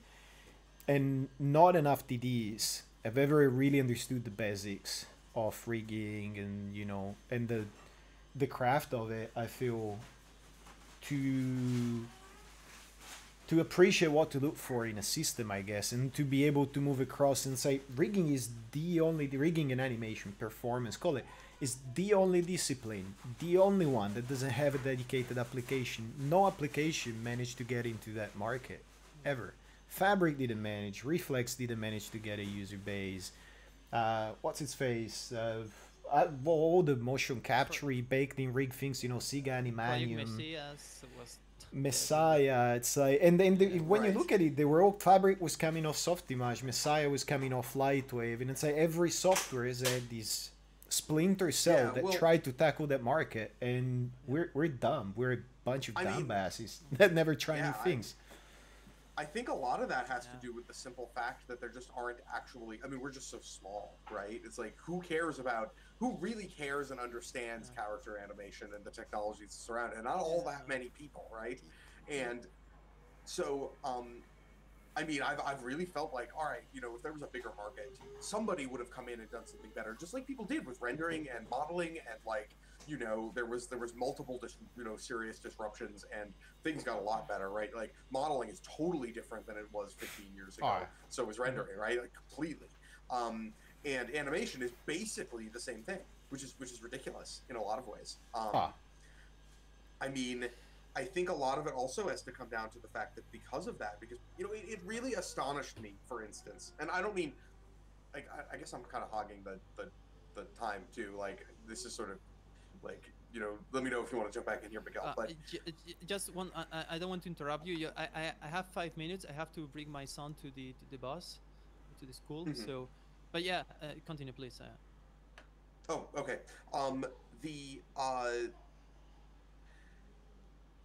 Man, no, Sorry. Sorry. Okay, I just, you know, I'm a little tired. So, I mean, it's getting late for everybody. Do we want to do Miguel's closing notes so that he can dash out Uh, and perform fatherly duties, and then we move on to mine and yours. yep. Because we've been, I believe it think or that not, makes we've sense. been going for almost 2 hours. Not Yeah, I probably need to unexpectedly. leave in like 10 minutes myself, actually. All right. So I'll only be able to say like a couple of closing things, and I'll Because need to we, get we going as well. started going on a ranting tangent, and I blame myself for part of that. So it's like, But I'm, it's the I'm funniest part. yeah, I'm re- I mean, it's Rambling. yeah, but it's gotta degrade into that. Any good podcast, vidcast, whatever has to eventually degrade into ramblings. Do you have closing notes, Miguel? Is there anything uh, you want to tell people? Is there anything you want to ask or get asked from the audience? mm, And then I'll pile up the w- questions for Raf.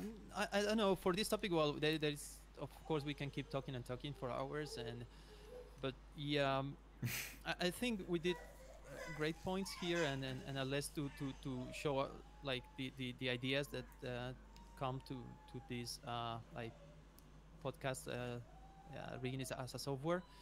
Um, Honestly, I think the RAF work it's fantastic, and I'm really eager to put my hands on that thing, Yeah.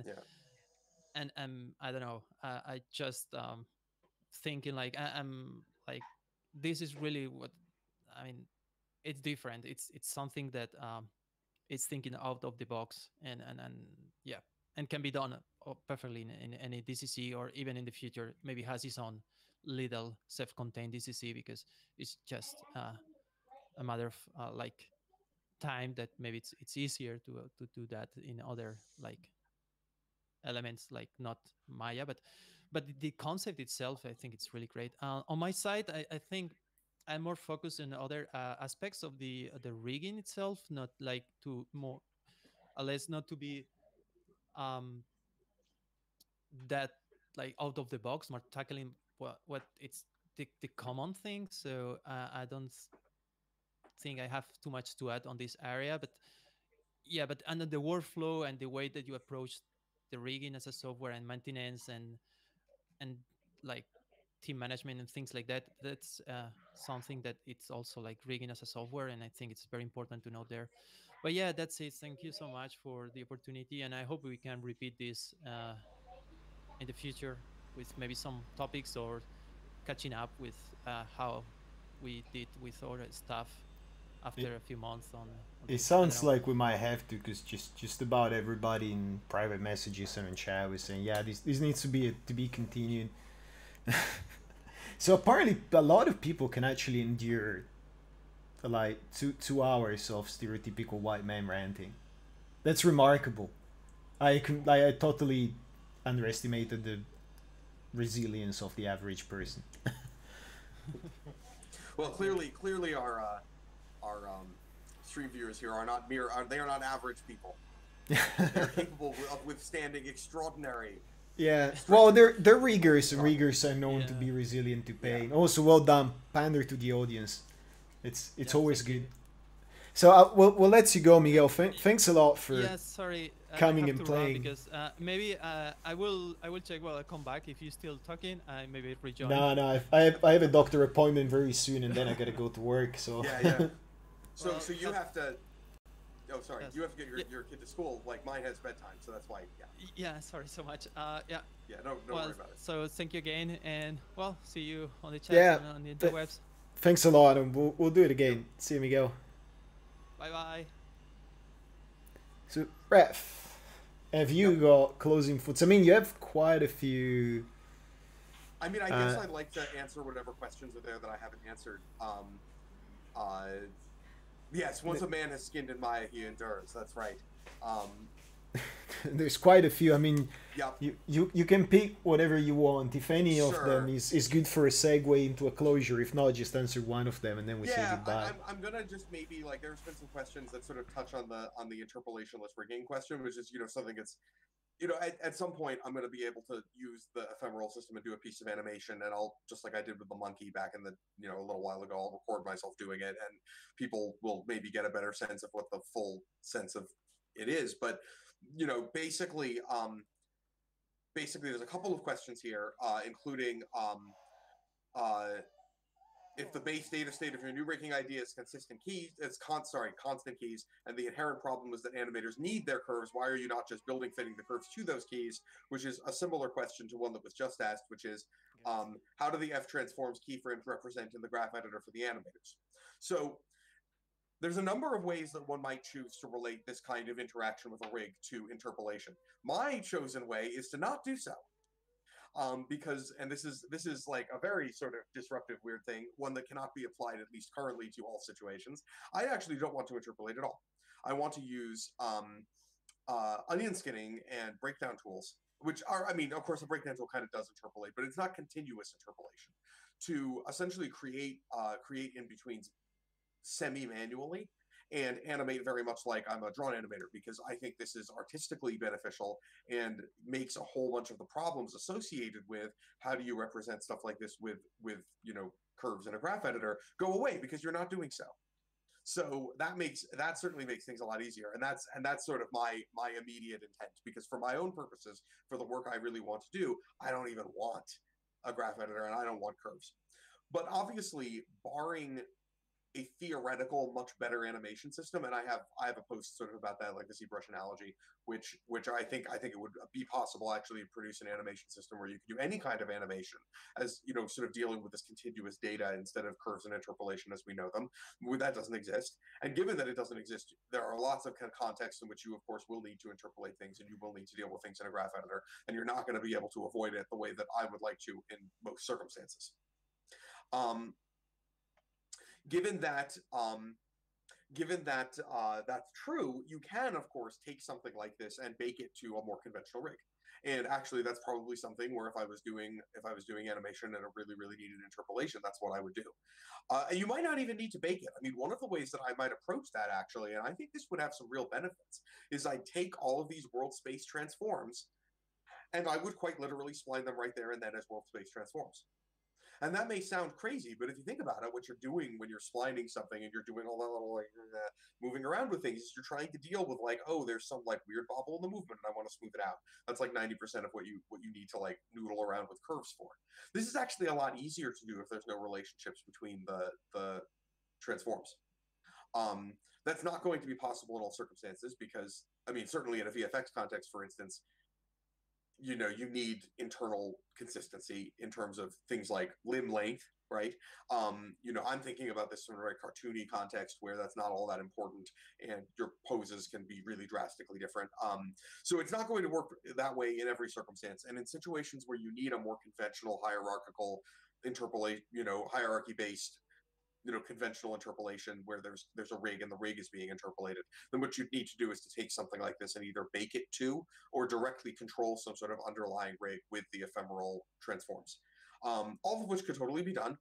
I don't really want to because that's not what I care about, but there's nothing technologically, I think, particularly like there's no obvious roadblocks to approaching things in that way. So yeah, it's a little bit different, but animators are already thinking about things very much from the point of view of like blocking plus, where you're doing all of your poses and you're doing all of your breakdowns, and finally at the very, very end you spline things. So you can imagine doing that all with an ephemeral rig right up until you get to that last stage. Yeah. So what do you rate? You're not frozen. Cool. Yeah. Do we gotta close this down, but Yep.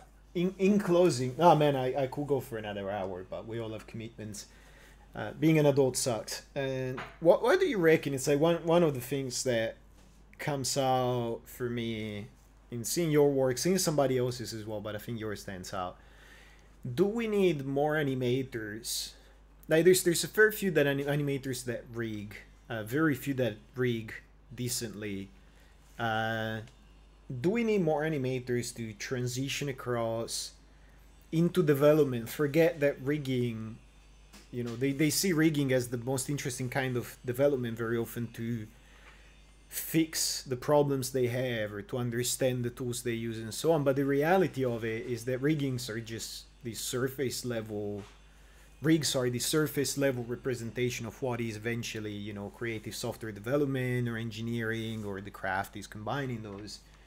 do we need more animators to understand development and experiment the way they do and the way you do and get more adventures? Is the revolution of animation does it have to come from the grassroots, or do we need more riggers, like the more technical ones and engineers, to start animating and build it and they will come? So somebody builds this better animation system and then people will eventually flock to it if it's well presented by people that have also animated and therefore understand your needs. Does it make sense? I'm curious, what's your take on that? Because I don't have one and I don't know if you do. It's a good question, and I would say that I think either one of those things could potentially work. Like, I don't know, like, I'm sure there are some people who could potentially cross over. I mean, though honestly, though, it's like, I'm in a somewhat unusual position. Like, I'm an animator. I like to think that I'm reasonably good at it. I'm also capable of doing stuff like writing a no-graph. Like, that's a little unusual, and I don't think it would be reasonable to expect people to sort of cross over completely that way. A lot of animators would just find that really an impenetrable set of ideas, even though I sort of feel like if you're at all technical, right, if you're already a TD sort of, then this really shouldn't be that difficult. But there are definitely animators for whom it's like, look, this is purely an artistic discipline. I would say I think that it probably matters less that you have people crossing over than that you have really close collaboration and understanding. And maybe some people crossing over is necessary to foster that, but I think that's the most important thing. It's like, I forget who it was who said this, but it's sort of like somebody on TV's Anonymous, I think. It's like, you have end users, right? You're a rigger, animators are your end users. Making software for end users that's how software gets made, right? So it isn't really necessary per se for people to cross over. What it is necessary, I think, for people to do is for people to sort of look up from their immediate concerns, which is understandable why they don't. It's like, you have a job to do, right? You have to animate this thing. I'm proposing, say, this really, really different way of doing things. Maybe it's really beneficial, but you're under the gun to produce things. This is everybody's situation, right? And it will take some people who are willing to take some risks. Like, I've been lucky in that, being in the position that I'm in, where I'm kind of a freelancer, and it's like, well, I can kind of do some of this stuff on my own time, right? But like, if you want to use it in a real production, like, hopefully what I'm hoping is I get to develop this to the point where I'm doing some like little shorts with it and stuff, and then people will see what's possible, right? And then, further development will get done. But, it's one of those situations where it's going to take people looking up from what they're doing, and it's going to take people understanding why what they're doing now isn't good. And that, I think, is the thing that I find most frustrating and most difficult, is that you do get a lot of, it's sort of like, well, it's been done this way and it's worked okay. And it's like, well, I mean, it's worked okay, but imagine how much better this could work. And this frustrates me because I feel like animation is this remarkable medium that's being terribly held back by, just like kind of really old bad tools. And that there's a possibility for like greater sort of like, I don't know, I'm getting into like, some stuff that seems probably more philosophical, but there's this remarkable sort of life and energy that you can have in really good animation, but I don't think it's reasonable to have that all the time when your animation takes as long as it does for us to do animation now. And I don't think it needs to. And I think that better tools are a part of how to avoid having that be the case. And I think it will take some people basically being able to look up from their, situation and say, well, we actually could save millions of dollars. Because it's not like this is some like question of pure art or pure technical skill. There are, better tools would in fact save eventually immense amounts of money. And to have people look at that and say, this is actually worth investing into, and probably breaking some stuff in the short term so that we can have a much better thing in the long term. And some combination of animators and more technical people and programmers, I don't know what combination that necessarily needs to be, but it needs to be somebody. It's gonna happen. Look, I'm gonna let you go, and I'm gonna close this message. Yeah. No, it's great. I think it's what everybody wanted to hear in a way, as in it's a good closing of the stream. I reckon we should quit while we're ahead. We haven't impeached ourselves. Yeah. So we've done pretty well. I don't think anybody is, has made any mistakes in this, we should be okay to legally publish this. So, I mean, thanks everybody who, you know, watched the stream, is gonna watch the video, whatever. This was a lot of fun. I hope that we can do it again. It sounds, I mean, there's so much material there. Be cool to do a podcast or something, but we all have the time we have, which is practically nothing. I don't think we have any closing questions, and I think it's late enough. Thanks a lot, Raf. Yep. It's been a Thanks, pleasure. I'm really glad to be here. Glad you guys enjoyed it. And yeah, I think we're done. Have a good night. Yep, you too. Cheers, man. See ya. Yep, bye. All right, that's it. This thing still on? Yes, it is. Trying to think if there's anything that's left to say. No, I think we're cool. So response seems to have been good. Hopefully we'll do it again. You know, it's unlikely to be something that can be done every week. It was pretty hard to actually find a time where everybody, Asia, Australia, the States, everything lined up. We managed. Miguel actually had to wake up. I don't know. I think he was awake at 5:30 for the test, so that we wouldn't mess up the audio. All right. Thanks everybody for watching. I am gonna close these, and I will see you on the regular stream as soon as my schedule gets a little bit less hectic, which hopefully will be in a week or so.